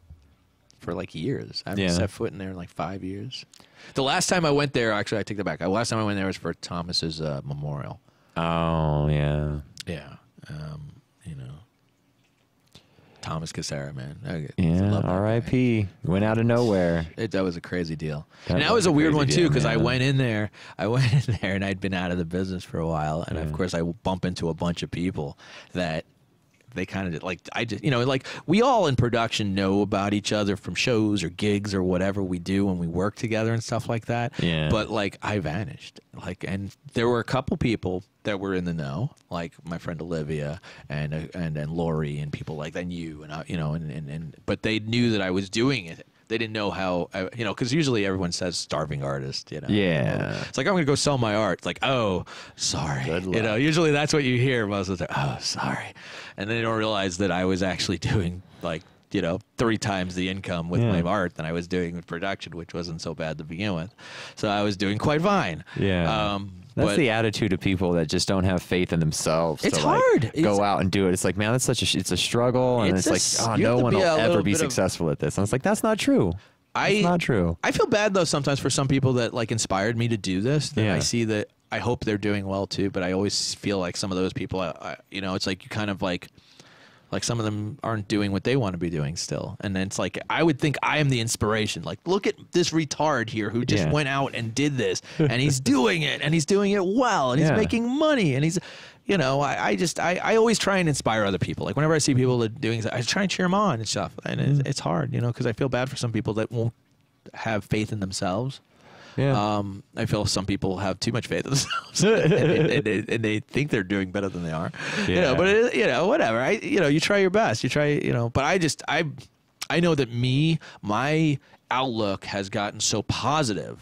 At least I try to think so. I mean, I hope you think so. Do you think so? You think I'm pretty positive? You're a very positive guy. I try to be. I really do. And trust me, I can be the most sarcastic bastard in the world. I look at the world through like they're all to get us kind of reality. I'm not like that kind of a rah-rah go-go person. Yeah. But I think every person, this country's so amazing where you could do anything you damn well want. I can't shit on that. How you shit on that? I you know, that's why to me I feel all like the opportunity right in front of you. Anyone can make it. Anyone can make it. Have a cool idea and go with it and be unique. And that's the other thing too. I see artists all day long. They always want to meet me. They always want to say, how do I do what you're doing? Do something cool. Yeah. Just don't do my stuff. Do your own thing. Don't do my stuff. Don't do me, because then you're just trying to be me, and then you're going to advertise me, because everyone looks at your stuff. Like, I have artists that all day long are like, I want to be like you. I'm like, you don't want to be like me. You want to be you. Do you. You be you. You know, it's like that whole. You ever watch that Gumball cartoon? I know it's like Gumball. Yeah, they have the most amazing. Like I had a song that I wanted to like make my ringtone. You're talking about the blue cat. Yeah. They had a whole thing where there was actually they did a whole show based off of it, where it was based off of somebody was in another country was stealing their characters and making a fake cartoon, like their own cartoon. Oh, really? Based off of them. So what they did is they did a whole episode with those characters in their cartoon. I think I actually saw that episode. And they had a whole song. It was called "Be Your Own You," and it was like, "Don't do what I do. Be your own you." And it was like hilarious. I thought it's like, oh my god, that was like the ultimate like, wow. Because there's times where I see like other artists like trying to copy like some of my colors now. I see some guys trying to like the metal is a no-brainer. I know I made it popular, so there's a lot of guys that jump on it now because they want to be successful. And that's what's going to happen, though. But that's the thing. I take it as a compliment. You have to take that. What I get angry about is when I see somebody take like one of my pieces and try and draw their, do my piece, and it's like, why are you copying my friggin' piece? Why would you do that? You can draw anything in the world. There's a lot of people out there that just don't have confidence. I bet. Well, either that or they just know that mine sold. And that'll sell, hopefully. And they try. And it's, we see people like that all the time. That's the nature of the beast. And then that's, I think, and I know there's artists that inspire me that I try to be better. Or it's one thing to use like an idea or a color or like a shading technique or something you learned from somebody else. Totally. It's another thing to take like the entire layout of a piece and just draw it the same exact way and be like, why? That's like, because I work really hard on my poses and my layouts and stuff. And I know that nobody's done them before because I work hard for that. Yeah. When I see that, I'm always like, whoa, that's crazy. Yeah. We even had somebody, speaking of which, this is a nuisance. And I got a message from somebody, you know how they have like these online poster things you can get? Yeah. Like where they'll do like, you can buy a poster from some company and you of course don't know where the hell the art came from, but they sell that. Well, apparently they had some kind of like a thing where you could do like pointer, I don't know what it is, where they do like the little dots to make stuff or something like that, like a fabric thing or something like that. Right. Like a crochet pattern. Kind of like a crochet thing, but they would give you a design that you would be doing the design on top of kind of thing. Yeah. Well, somebody sent me a message at one point with like my Oogie Boogie piece going, did you give these guys permission to use your Oogie Boogie piece? What the hell? And I was like, no. And it's like, they have like 1,000 pieces. So there was no way unless I went through, and I did. I went through all 30 pages of their shit to see if anything else of theirs was there. But like, we sent them like as nice of a C&D as you can get without, I'm about to take down your whole website, by the way. You have no permission for this. Yeah. And for real. And they did. They took it down. But those companies like exist for that reason, where they just grab everything they can from the internet that they like. And Where do the other nobody 1,000 can- images come from? somebody else. And I know it. And we sent that like a whole, hey, if you know something, like all my artist networks, something like that, I was like, look for your stuff because these guys are stealing stuff. Yeah. There's a lot of companies that just, they don't care. And then that's, you know, no offense, I hate to say it too, because you see, I love them too, but you see all these t-shirt companies too. You get all these t-shirts, t-shirt of the week, a t-shirt of this. Yeah. The reason why it's a week, because they have a week to take it down before they basically somebody comes in and goes, hey, you stole my image. Oh, wow. So, I didn't even think about that. Yeah, it's all just rip off, and nobody does. That's the problem. Is as an artist now, I get that prickly like porcupine feel on all this shit that I never even thought about. You know, even just dumb shit like when you have I have friends that like to take pictures and put them in their profiles and stuff like that. And it's like, did you credit the artist? Did you even credit the artist that you're throwing up this favorite art piece that you love? And it's like, you know, and I get it if it's Jim Lee and shit like that. Everyone knows Jim Lee, but what if it's somebody else's? What if it's not? You don't know. And it's so many dumb things that you think about. And of course, yes, what are you going to do? You're going to be like a jerk and go like, you need to go credit that person. No, you just think about it and move on. And, you know, but there's a lot of that. A lot of people do. You know, I have people that'll take my stuff and they'll put it as their Facebook like screen thing, and I love it though because it's funny because when I see people like liking my stuff with my own piece, I'm like, it's kind of weird. It's like oh shit, that's my stuff. That's nice. You know, they're using it as their like Facebook profile or something. Yeah. Well, you're out into the zeitgeist or whatever now. You're affecting the world, dude. It's gotten bigger than you. The other day, I got the most weirdest compliment ever from my mother. She said, "I Googled you. You're everywhere." Like she said, it's not just like little stuff. You like, I Google your name and there's things like interviews, there's stuff. And I was like, she's like, you are on the internet. I'm like, I guess I am. I'm somebody now. My mom could find me. I had to do that to myself, right? Like when I started doing all this corporate shit, I Google myself. Yeah. And I go, man, let's get all this crap off the internet, right? You know, like all this crazy Here's a picture bullshit. of Jason flipping off them. Yeah.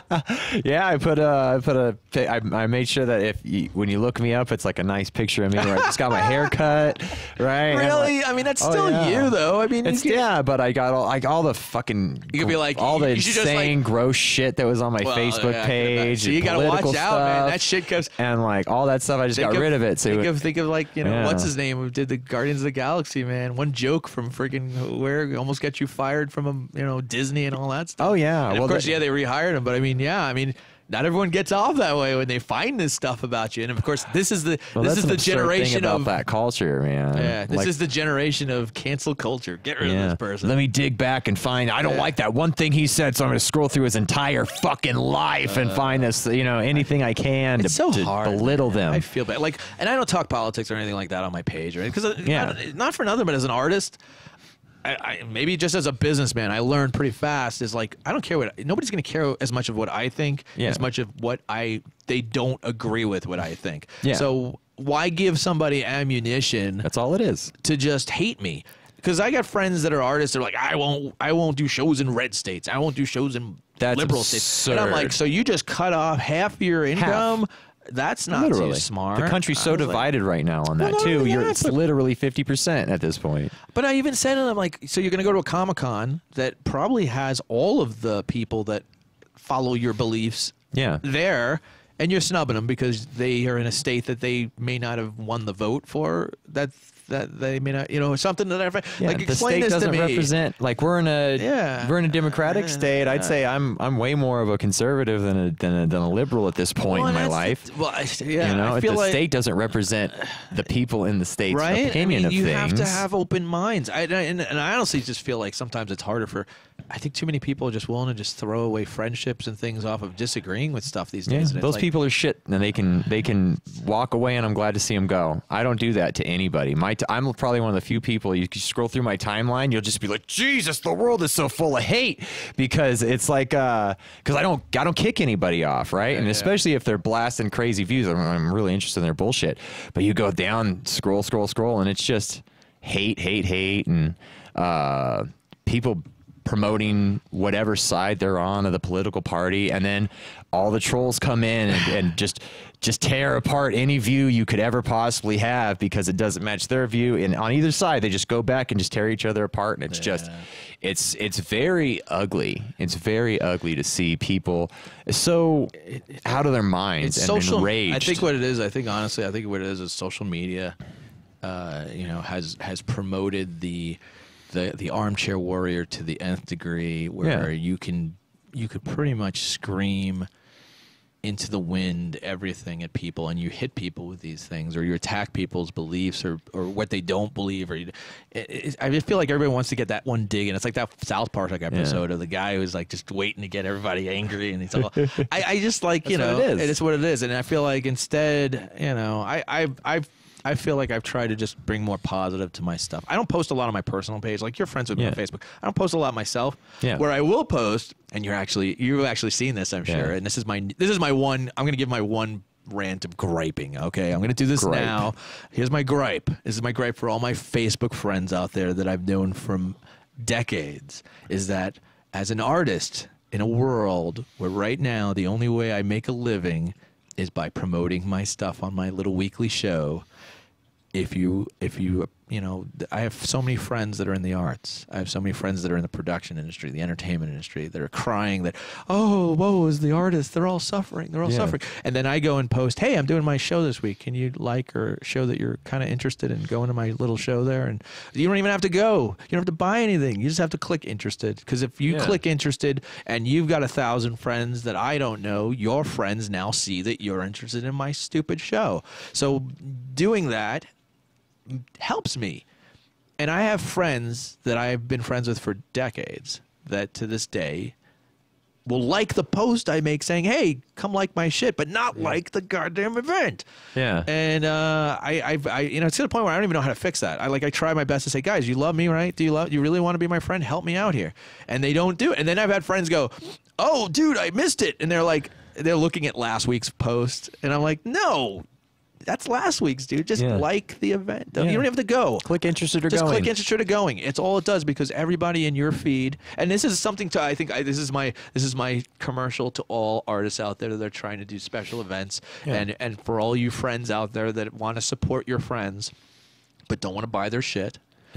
Because there's a lot of them. I get it. You don't have to buy their shit. Don't buy. Subscribe, share. Just that's all you need to do is just you clicking, liking. Any of that dumb shit on social media is like God now, because you are helping make other people see my stuff. Because there's a reality on the way the internet works, especially on social media, that it's all about the likes. The more likes you have, the more reach you get. And you may not want to buy something or can't buy something. And I get it. I have friends all day go, I can't afford it. I'm sorry. I can't afford it. Don't buy anything. Just like my shit. Please. Just send a like. Just share it. You can share it on your page. You may have 30 friends that I don't know. I don't care if you only have 2 friends on your fucking Facebook page. If you share it and one of those fucking friends buys a bookmark from me, you made me money. You saved my life. Thank you. Thank you. And I feel like I get in these arguments with these people. And then the coup de grace is they come up and they post something like, come like my new page. And I'm like, fuck you. Why would I like your shit when you haven't even liked one of my fucking posts in 5 years? And they do it too. It's like goes without saying, like, because right now, all these production people that are looking to trying to stream live concerts. I'm selling knitting supplies, or I'm doing this, or I've gone to doing and I look at these guys, I'm like, yeah, where were you when I needed you? And I'm still here, and they still don't do it. I'm like, I'd give you a like for a like if you even wanted to play that game, but you don't want to help me. And so I've actually threatened a few people that I'm just taking out of the feed. I'm cutting you out, because I don't, like, at this point, what's the point? If I've known you since kindergarten, I don't talk to you anywhere.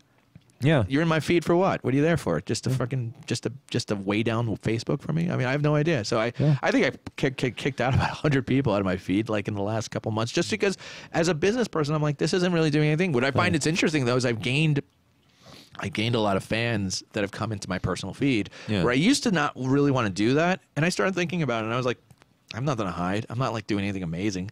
And if anything, I feel like at least those people are supporting me still, because I do. I have some really cool fans. I swear to God, I have some guys that'll share every post I do. they'll share they share the when they get my art in the mail, and it's thankful. I just trying to, like I said, just kind of keep the positive going, and unfortunately, there's nothing more annoying than somebody like nobody does, like the world's shit. I hate that nobody supports anybody, and it's like that same asshole can't support me. What are you doing? It's like you got time to bitch on Facebook, but you can't click like. And that's that's what I'm trying to do with my homies. Let me give them a shout out again since we're talking about it. Over at fucking teamrunk.com, man. My buddy's doing their video game podcast. He's like my best friend since freaking I've known Ray since I was 10 years old, 5th grade. Yep. And so, we're sharing each other's stuff. If I post something, they share it. If they post something, I share it. And you gotta help. I promote it on my show. Go check out teamrunk.com, everybody. I've made it a point to like your posts when you do them. Yeah. I make it a point to like when my friends do it, I try and support them, give them something, because it's something. Yeah. You got to do something. It's hard, and I get it. That's how we all grow. Exactly. We all can grow and make money, right? And we can all like have this great thing together, or we can all just be shitty people and not help each other and not lift each other up, and then everybody loses, right? And it's like everybody wins or everybody loses, man. There's no middle ground here where you get to just sit on the sidelines and not participate and not help and support your friends, and then everyone still gets what they want, man. It's like, no, man. It takes every single individual person clicking those buttons and really supporting us. It's not even that hard. You're sitting there surfing your phone half the time anyway. Most of these people are on Facebook. If you're on Facebook starting arguments and screaming about things, and then my little picture scrolls up, you could just click like in the process of in between your fight about like gun control or whatever the hell you know what I mean. It's like everyone's got their thing, and it's like you guys have time to scream about this shit, and you can't just like my thing. All right, whatever. And it's also funny because like I think on. Like when you have a page, right? You have people that follow you and like you. Yeah. Now, like I have a lot of people on my page. I have like over 80,000 people. But you see who likes and follows you. But there's like I have weird numbers of people that follow me but don't like me. Yeah. What is that? They're not on a lot. But wait, they follow me but won't like my page. Oh, I see what you're saying. And you know what that is. That's haters. They want to see what the hell you're doing and keep tabs on you, but they don't want to give you the like. I guess so. There's so many people out there like that too. Isn't that weird? I get that too. Trip, I have and it's funny because I have like 60 of those that apparently are all following me but not liking me, and the rest of them are all liked and followed. I don't understand how that works, but you have to really work hard to do that. I think you have to go out of your way to you know what I mean? So that's weird. I don't know why people would do that, but. I understand liking and not following because because then you're just supporting. You're like support them. I don't want to see it in my feed, your shit, but I'll support you. But the other way, right? That's weird. Isn't that weird? That is haters, huh? That's a hater thing. I think that's interesting, right? People are a trip, man. It's like you got nothing better to do than go around and hate people that were in your life for half a second, and it's like focus on yourself, man. Why don't you, there's an artist that love yourself instead of hating someone else. There's an artist that I been friends with at a lot of the shows. He's another one of those guys that's been doing it for a long time. I'll throw him a shout out. Even Terry Huddleston. Yeah. He does a lot of good. He's known for like a lot of those face shots where he does these great face shots of characters that you'll see at the shows and stuff like that. And again, he's one of those guys that's like, hey, you're doing it right if you got haters. And I'm like, okay, I guess I'm doing it right. I got haters. Because I know I got haters. Yeah, people don't want to see you live in your, what was it? I saw a thing, #best life, right? They don't want to see that shit, man. They want to see you down. They want just as long as your life's just a little bit worse than theirs, they can support you and they're into it because, they're looking down on you coming up. But if you're above them going, hey, I need a little, you're doing better than they are in their eyes. Not saying that anybody is doing better than anybody else, right? And I did feel like that maybe was part of what like Facebook started like in a way when everyone was grabbing all their high school friends to just say, am I living better than this person? Am I doing a little bit? Maybe there was some of that, I guess, and that's why people clung to each other immediately to see that guy's like a doctor. That guy's like rich. This guy's living in a trailer park. Awesome. I'll watch him forever. And so, and so like I guess that kind of reality maybe kicked in, but now I don't know. I just especially like when you're friends with people that are in the same kind of industry that's hurting, you would think there'd be more of that. Especially when I do see those people like like I said, in one breath are like, we have to save the arts, and it's like The arts is in your feed. Help me out here, buddy. Please. Yeah, like I'm bringing my buddy Clint Long in, right? Like he's been making doors, and like he's a fantastic video engineer and audio engineer, but he's been doing all these custom doors for people and these custom large wooden pieces. Oh, wow. And they come out great. They come out really fantastic. I'll be having him on really soon. He actually helped me out with the first Mac. We were talking about, I was working on this thing on a laptop. Okay. That first laptop that I was running on, which I still use to do all my video or my photo editing and mobile editing when I'm out. But yeah, he just was like, here, man, I got an extra Mac lying around. It's got everything in it. Fucking support, bro. You know, it's that's like, awesome. And that's that kind of brotherhood that it really helps people grow, because that saved me a lot of money in the front end of this whole project, to where I could just get this off the ground, get it going. I mean, I can't thank him enough for that. And that's awesome. And yeah, so yeah, we'll be seeing Clint on the podcast as well really soon, showing off his art and everything. And I'll be supporting him, trying to get people to buy his doors or have the custom painted doors that he's doing while we're all waiting for this production industry to come back and start paying our bills again. I saw an article that made me scared. I saw an article they're talking because of insurance reasons that they're afraid they may not even come back as far as concerts go till like 2022 at this point, because of the whole insurance issues that they're afraid of. Which I think what personally I would think if they were smart. And this is what thing I think is, I feel like a lot of these people are missing the cue. I feel like you have all these guys that could, you could do a small show in a small arena or something and just film it and make people pay to watch it from their couches or something. Yeah. I feel like that should be happening way more than it is. Like that, like Disney Plus grabbed that like, the whole, what was that?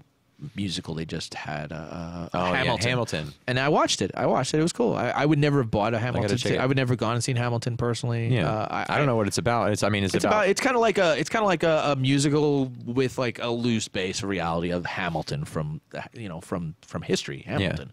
And they have all the different historic people like George Washington and things like that, but it's done well. It's written with like a little bit of a rap feel to it at certain parts, and they do things in this musical that I think kind of like make it unique. But personally, like that's the thing coming from Broadway and theater as a kid anyway, from lighting that stuff for years. So to me, I don't mind. I love going to that, like watching like Chicago with my girl, or going to the Broadway shows and stuff, seeing Wicked or something. We do all that stuff on the side. That's kind of the thing that we enjoy, because to me it's another way of getting out there and enjoying culture and theater and stuff. But what I find funny is, like, if they're smart enough to do this stuff and they video this stuff and people can sit and do it, there's no reason why they can't have these concerts that they can still make some money on and still have production involved. Yeah. How hard is it to get? Like, I mean, yes, I know a show entails at least a dozen people to do a show, but you could check everybody, have them come in, make sure everybody's clean. I mean, they got video, like I actually just heard the other day, there are going to be like some video game finals going on where the teams are just going to be quarantined for a couple weeks, and then they're going to fly them out to China and put them in their own room to play against each other, kind of thing. Wow. And so so they'll make sure they're healthy for 2 weeks, and then they'll just ship them off so they can have their big final battle of like League of Legends or whatever the hell it is. Yeah. And it's like on a local area network instead of the internet. Well, of course they don't want it to be that, because it does affect guys that are pros, I would think, like that you one can't little play. millisecond. It does. It does. So they're being smart about it, but they're not putting them in the same room. They're putting them in 2 rooms near each other that they're close enough that they could link in and play. So why can't you do a concert that way? Why can't you have, like, you get the band, you get the band, you get your tech guy. What do you need? You need front of house, you need a lighting designer, you got put in a venue like House of Blues, it's already there. Yeah. And set it up and do it. And then just no audience, but do all cameras, and then just film it and charge for it, or do a thing like that. I think people would eat that shit up. I even want to start doing like virtual reality concerts, get permission from the band to get a full mix, and like go in with some VR headsets. Yeah. And actually like. Well, they started doing that. VR. There's already a thing. Well, they were doing it in that game. What is that? The one. What's that game that everybody was all excited about? The one we were shooting everybody and building stuff. Fortnite. That's a ticket. That they were doing a couple concerts in there. Some. They did concerts in Fortnite. They did concerts in Fortnite. I actually heard about that. And it wasn't anybody like amazingly huge or anything, but it was enough huge. Like, it was no name doing it that they were there performing in their Fortnite, like, in their house. So cool. And people appreciate it because they could sit in the game and go close and listen to the concert, and they can enjoy it. Yeah. So Same thing is happening kind of with the virtual talk of like Comic Cons and stuff like that. There's talk of like doing like these virtual, like I wish that would be happening. Like do like a virtual Comic Con and have it where people can walk up. And how hard is it to get like I could put my art's all 2D. I could put like a JPEG of my shit like on a banner, and people could say I want that piece and point to it and pay for it right then and there.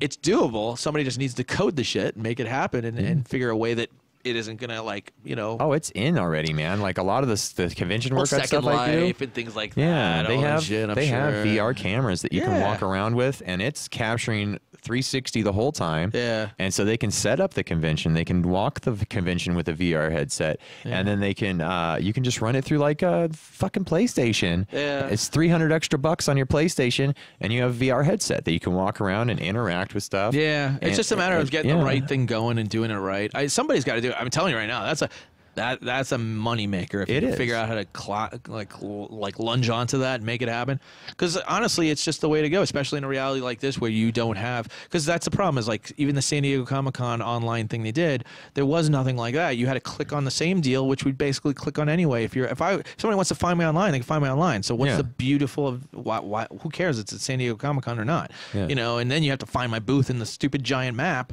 when you could just type my name in the website.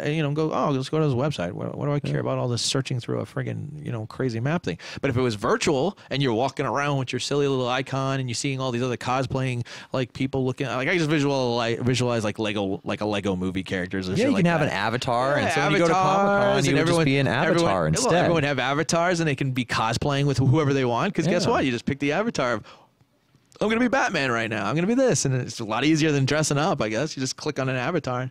It becomes virtually that. They could sell special avatars. They could build the whole Comic-Con virtually. Comic-Con virtually. Yeah, and then you're clicking on booths and it'll take you to a website to buy stuff. Websites to buy, or you could do it all. I bet a lot of this will start getting like pushed. I hope like so. the VR I would love it, experience and the internet experience of everything to like go out and see the world. And like I would design my booth. I could do my cool booth like with the lights and the TV flashing in the background visually where people. I would do it in a minute. It's just one of those deals where it's just we just need to have the right people do it and the right people go for it because it's a matter. It's about money. It all comes out of money, but but I think people would do it. I think the problem also is the greed because there's also a greed factor. Like right now, there's people like there's celebrities doing all these at-home virtual things right now that usually do Comic-Con signings and shit. So you get all these celebrities. Like I actually had somebody get one of my pieces signed by a celebrity that they mailed it into, and there was a picture of them holding my piece, and they did a whole virtual online thing like on Twitter or whatever. But what I think is happening is what's going to happen is once we step back to the shows where a lot of these people were excited to get to meet like Captain America and Batman and all these kind of people.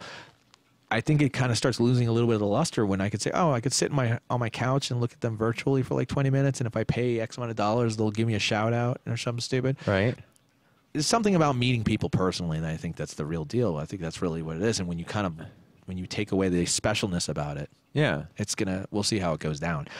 I think next year, if we do get to do shows, they're going to be amazing because everyone's going to be so friggin' crazed with being locked in their houses and enjoying it. Once it picks back up, we're screwed.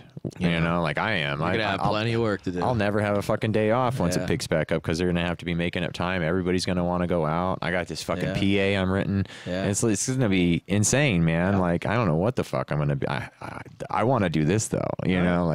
But it's all about making time for everything in a reasonable thing. You hit that level where you decided you don't need to do it. Yeah. We can keep putting it in here, and this will slowly grow. And I'm sure. Else. Yeah, and that's the deal. You have to feel like we just like. I'm gonna give myself a little rah clappy thing, but I refied my house. Congratulations! Which was a big deal for me because we just bought this. We brought a new house. This is our first full year being there because we bought it last year, and the loan that I got with it was kind of shitty.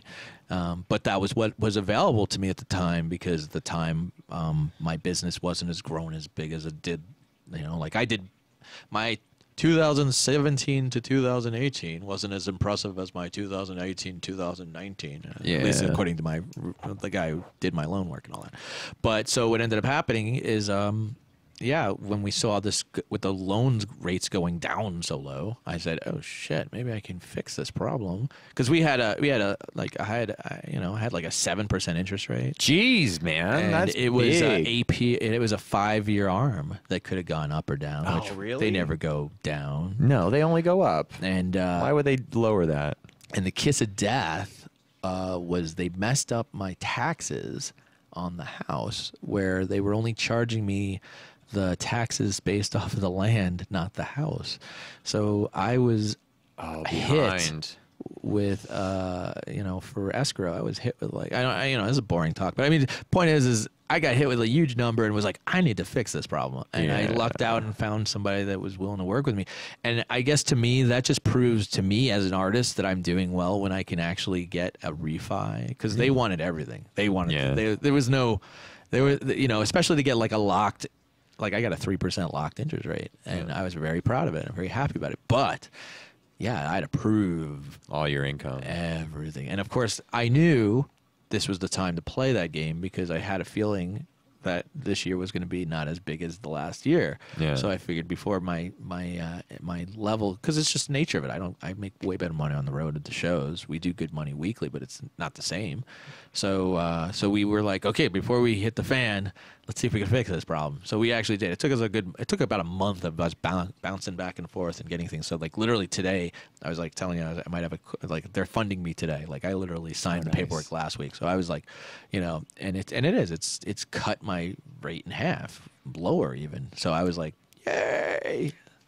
That's awesome. Yeah, I'm actually in the process of doing the same thing, trying to find somewhere where I can like move this whole huge production somewhere and get a secondary space to where my house is one thing and my work is separate, because this whole blending my house and my work together is just rough, man. But it's as the a person first step getting to the next step. I was gonna say, as a person that is now living with a studio in his house too, just go bigger and you just get a place where you just make one room be the studio, and that's it. Yeah. And just do it that way. That way you don't have to. That way you don't have to leave the house to go to the studio. You don't have to put on pants in the right situation, and you can. Yeah, we were looking for something like that just has like a casita or like a second, like smaller guest house off to the side. Just turn the whole guest house into a studio. Yeah. Just fucking right down the middle, put a window in it, control room, live jam room. Totally. And it's like, then what I would really like is when I have a lot of musicians and bands on the show. I want them to be able to like play, do a live song. And it's like, I have all this backline and all this equipment, but it's like, man, no one wants to fucking see them jamming in my dining room. In your kitchen there. Yeah. It's like, it's one thing to practice there with me and my friends I'm gonna open and the have fridge. fun, but it's like, nobody wants to see that shit. So yeah, so hopefully we'll be able to do a little bit more of a even diverse and multimedia kind of podcast once we get to new place. But yeah, we just filed all our paperwork. That's awesome. So, yeah, good for you, man. so, And honestly, if you have good credit and all that, this is the time. This is the time to be making shit happen, because there's lots of wheeling and dealing going on, and that's a big deal. It's I heard they're going down real low. It's like September, it's supposed to go close to 0%. Honestly, you know what, man? If it does, it's awesome. I right now, honestly, like I said, to me, I grabbed the best rate I could get for what I was going for right now. The biggest problem when the rates start going lower for me, for example, is that because I had a large loan. Yeah. To the point of I had to come in with a ton of money to bring it down, because they originally was like a jumbo loan, and they don't have those right now because the rates are so low, because people aren't going to give you that kind of money.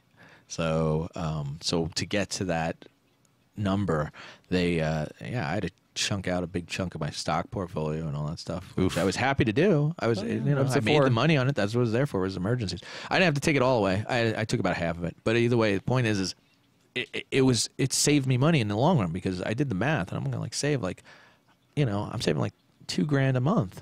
Nice. So, that times 30 years, which I don't plan to, I'm going to try and pay the house off in less than 30 years, but we'll see. It's like one of those deals where it's like, You do what you do. You do the math, and it's like, oh my god! And so interest rates, where once upon a time, don't get me wrong. When I bought the house, I think we were just so ready to just say, I'll take whatever you give me, just give it to me. I want to get the house. Yeah. Because you're kind of like, you have your eyes stuck on this house that's being built, and you're like, I don't know, and they did. They kind of preyed on me a little bit with the original loan because they didn't try to do any better for me. They played me like, oh, you're an artist.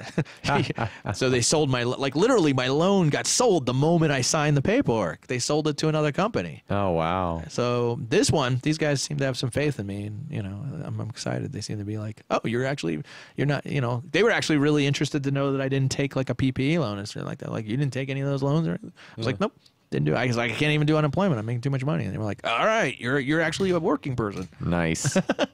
That's good. My unemployment hasn't come through for shit. Still. Oh my god, dude. It's crazy. Well, they're already cutting that extra money for people. So what would they do? They back pay you the whole thing when it finally comes through? Supposedly that's what's going to happen, but I mean, we'll see. I mean, they're already nice. Did you get the $1,200 thing at all? Did you get that? Yeah, I got that. I had them take taxes out, so it was like $800. So okay. Yeah. But they're just fucking up big time. The PUA is just not working. So it is what it is. The whole man. system's messed up. I mean, and then the fact that then you hear they gave the money to like people that like that are like these rich companies, and you're like, what? Like, why are sporting teams getting this? Why? That's the world we live in, man. Like, those people are the ones that are important in the world we live in. We need to get rid of the system that's in place. Is not designed to take care of us. It's designed to take care of the people at the top, and they just keep handing money back and forth to each other. They take more from us, then they hand that back and forth to each other, take more from us. Yeah, it's crazy. And it's just, that's how it's going to keep going until somebody does something crazy and gets rid of all those fucking assholes. Yeah, it's hard. Man. Or it'll just continue into a dystopian future. One of the two options. But yeah. So hey, let me check out some of those pictures. Why don't we show off these? We got this nice LED light, and we're gonna shine these pictures in the camera. Hang on. Yeah, because having been a lighting director for like 20 years, one of the things I work really hard with my pieces, I kind of tend to put and I actually show it because I do like lighting stuff in my booth and stuff, is that any light will reflect off these guys and kind of give them some color. So this is kind of like a pinkish LED. You can just see how the reds pop really nicely in it, so it's just kind of cool. The metal, because of the layering I put into the effect, it kind of looks almost, it gives like a multi-dimension feel, like when different light hits and stuff. So. Yeah, it looks really cool, man. Hey, hand me another one of those. Yeah. Let's show them all off. All right, so here's that one. There you go.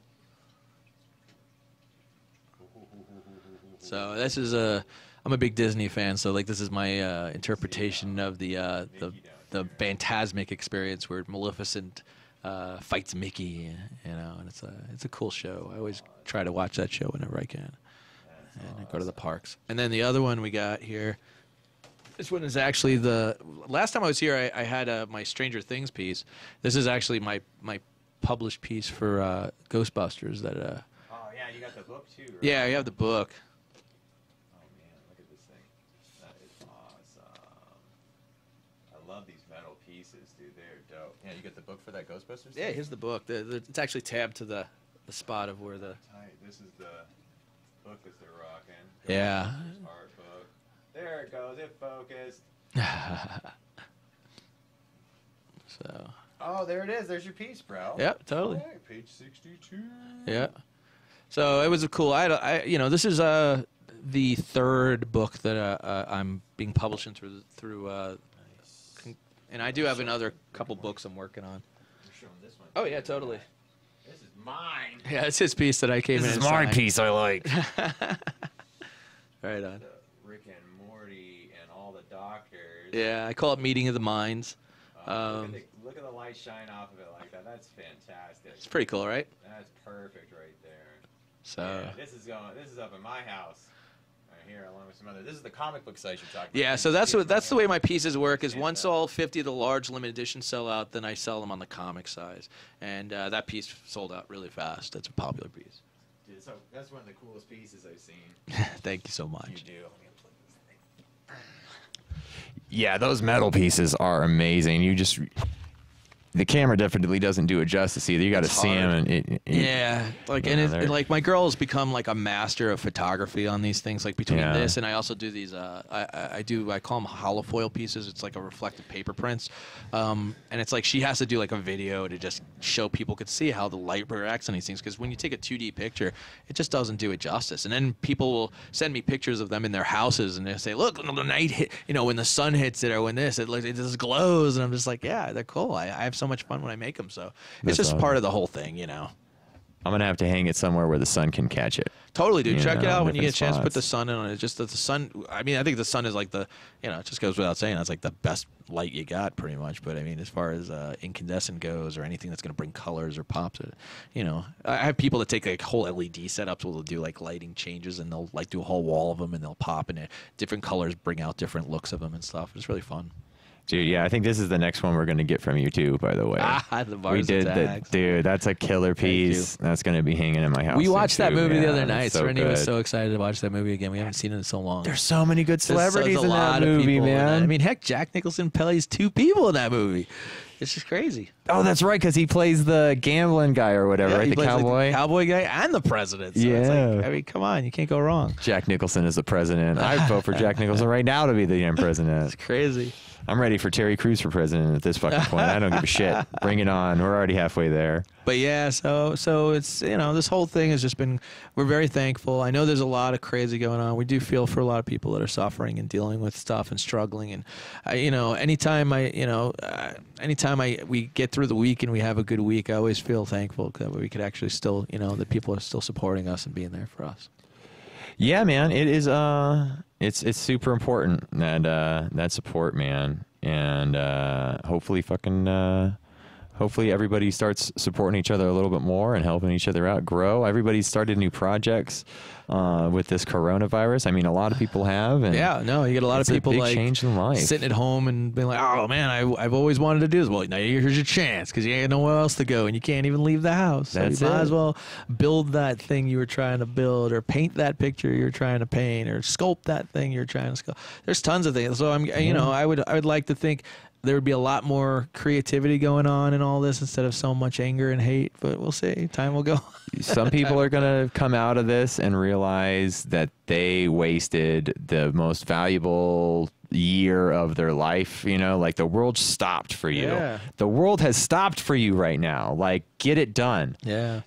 There's something that everybody has in the back of their mind that they always wanted to do, and now is the fucking time. Every time it's like, oh, I always wanted to paint. I always wanted to write poetry. I've been painting. See? And it's like, why can't? There's no reason not to. There's no reason not to. This is the time to enjoy. For me, it's kind of funny because like I'm doing the same thing I'd be doing anyway if I wasn't on the road. I'm just drawing pictures and getting art, getting my commissions done and stuff. So I'm pretty much living that normal life. But even I'm like, oh well, I'm home. Maybe I'll try and get my backyard done, do something like that, or start an exercise routine. I gotta do something. I'm getting a little overweight, But either way, the point, I just think there's you got to take a little bit of positive with this because the fact is yes, there. If you're healthy and you're doing the best you can.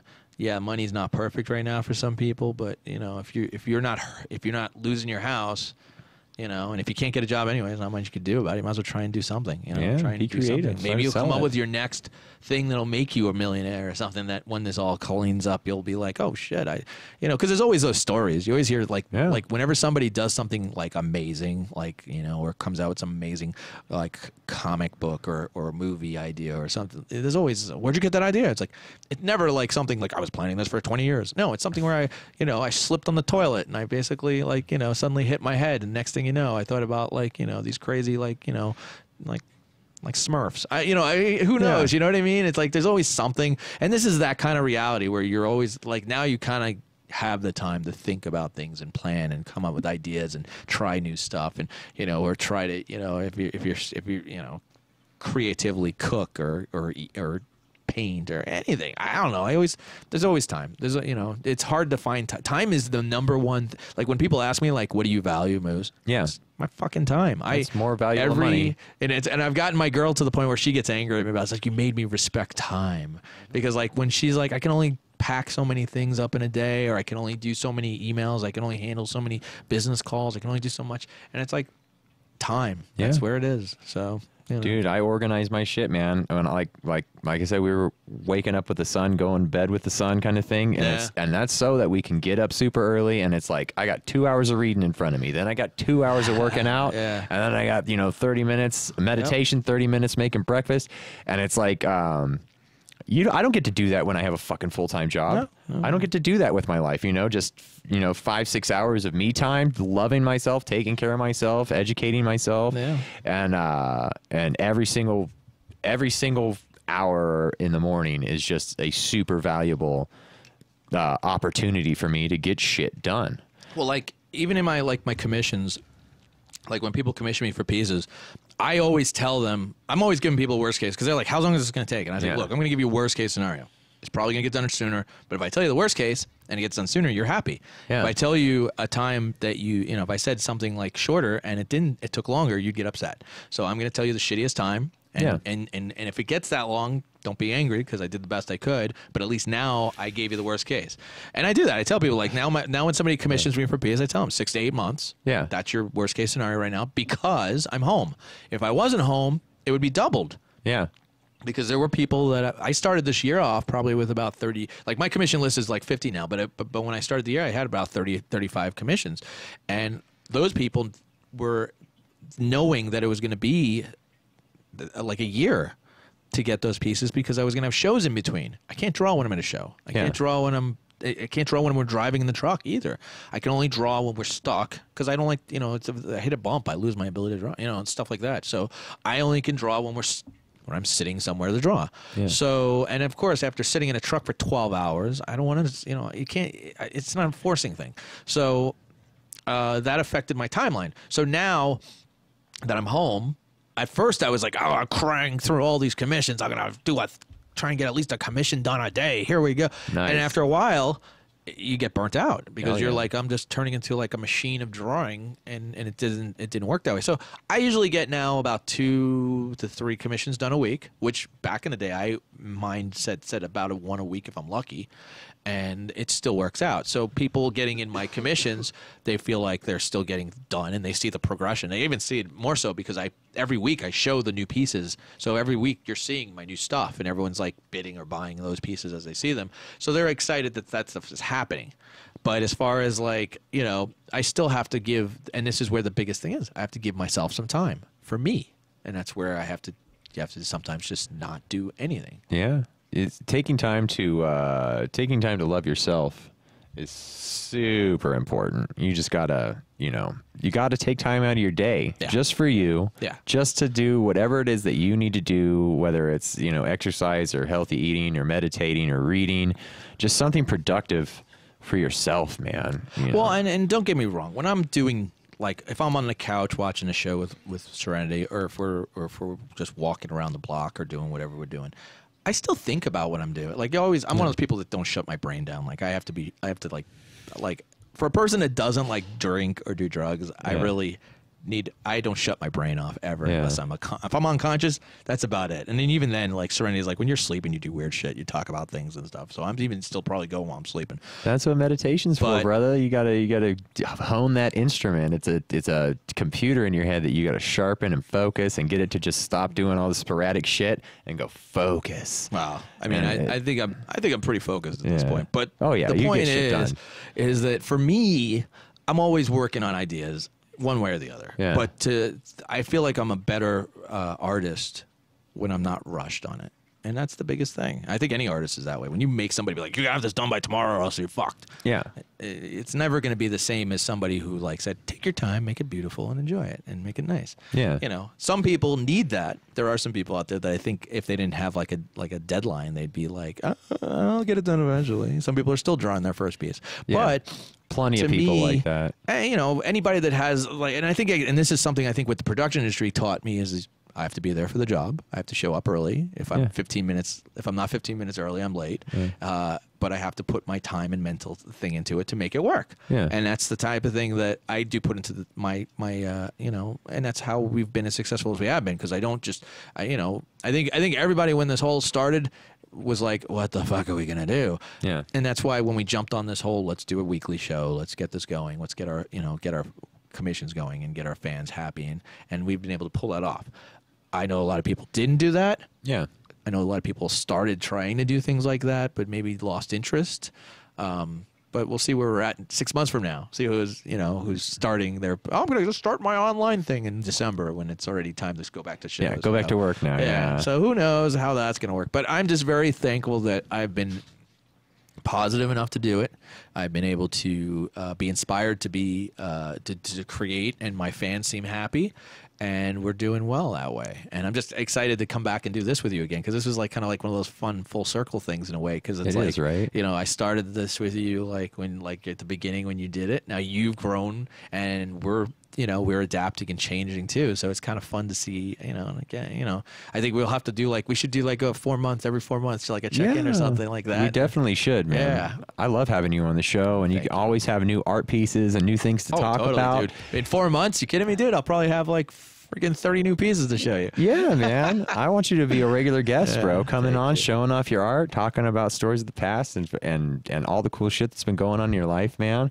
I mean, what else am I going to do? I'm putting one of these things out every Monday, baby. So it's like, The funny thing, I'll tell you what's funny is a lot of my fans who have been really, supportive with us through this whole thing, they were like, well, when you go back to doing shows, are we going to get this still? And I was like, wow, that's pretty cool that they love what we're doing so much and we did. We decided that when we do go back on the road even, we're probably going to, save an hour or a half hour a week and do a live broadcast from whatever show we're at. And you can do it right from the booth. That's exactly it. And then it's easy because then, unless we're swamped with bodies standing there, I can still sell things and give some peeks to the people that'll tune in. And the funny thing is that I've already got some fans that were like, if I wouldn't go to this show if you weren't even there, so why would I? So I got people that are not going to shows if we're not at shows, but if we're at a show and they can't make it to that show, but they can watch us, they may just sit on their couch and buy some more artwork with me, because then I don't got to buy a ticket. You don't got to buy a ticket. You can just buy it online for me. So it kind of works out that way, because there's lots of time. Like I had a lot of people, like when shows were getting canceled, they were like, well, I don't have to pay to this show, so I'll just buy it directly from Jerry. And they'd order online from us. So that's fantastic. It's kind of cool that I'm getting that, and I'm very, dude, like I said, I'm so thankful for that. I just want to keep doing better. Nice. Well, you know what? I think that's a perfect point to shut this thing down. Yeah, we're getting up to the 2 hours. You and I. It goes by so fast. I could talk to you forever, man. I know, man. It's so much fun. Thank you, man. And again, thank you for having me on this. And I do, like I said, I'm going to make sure our fans check all this out and make sure to see you. And hopefully you'll get some fans from that too, because they're good people, and I think they'll appreciate the stuff you bring. And all are welcome. Yes, exactly. Right on. Well, you know what? Let's do some promotion here. Okay. We got the PesceEffects.com. Yep. Definitely go check out PesceEffects.com. That's our website. And then we got the Couch Con for the Book of Face. Yes, the easiest way to follow us, if you go on our Facebook page, it's a good way to see everything. It's Pesce Effects, the Art of Jerry Pesce.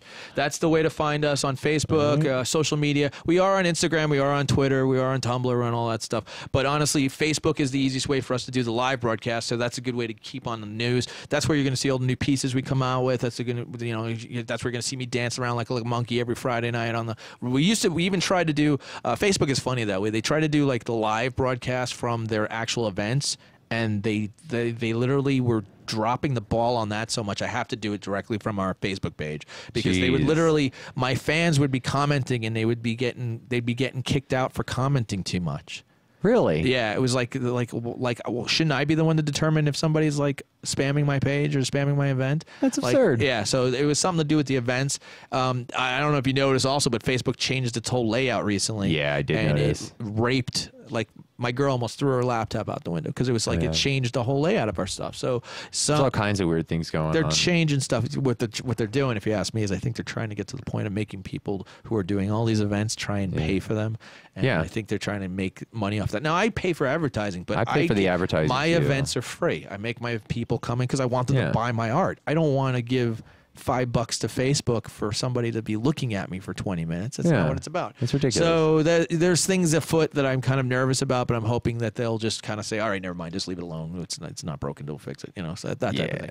But again, so we're on all that. We're on Facebook. I'm always... Here's on Instagram too. Yeah, we're on Instagram. Again, Serenity is the person who posts regularly. She takes care of me. I draw the pretty pictures. She makes sure the business runs. We love Serenity. And, I'm hoping to have her on one of these times. She was like, Yeah. I talked to her. I said, you want to come be on the show this time? She was like, I got so much work. Because that's the problem. She's got so much work to do. She's so busy. But that's the way it is. Like Dude, we got the big couches. We got multiple microphones that we can set up. I have bands on here. You know what? Maybe what you do is one of these times come be a guest star on a show. Please, yeah. Maybe do that. I'll come check that out, dude. You could come in and talk and do something like that. I don't know. We'll figure it out. We'll figure it out. Because it's crazy. It is amazingly nuts. But it's fun. I really get to, like I said, I have so many fans that are just coming in. And we had people like this week from like Anime Expo that came in that hadn't seen the live show yet. We had people from other shows because they're all coming in. They're like, "Where's Jerry? Where's Jerry? Oh, good to find him." They're making sure I'm not like leaving like dead in the street somewhere, just dying or something because I can't be at these shows. But it's neat. But it's just a crazy reality, man. I'm just very thankful. I like that. Yeah, I'll definitely have to stop by. Maybe I'll bring some Magic cards over, and I just built all those Magic decks. We'll play some new Commander or something like that. That's my problem. I don't have physical. Like I have old so physical many decks, but I have to like make like real decks again. Like that's a problem. Yeah, man, Magic Gathering. I love that game so much. It's scary because I always said I'd get out of that crack, and I keep getting back into it. It's too good. It's just too good. It's the best game ever made.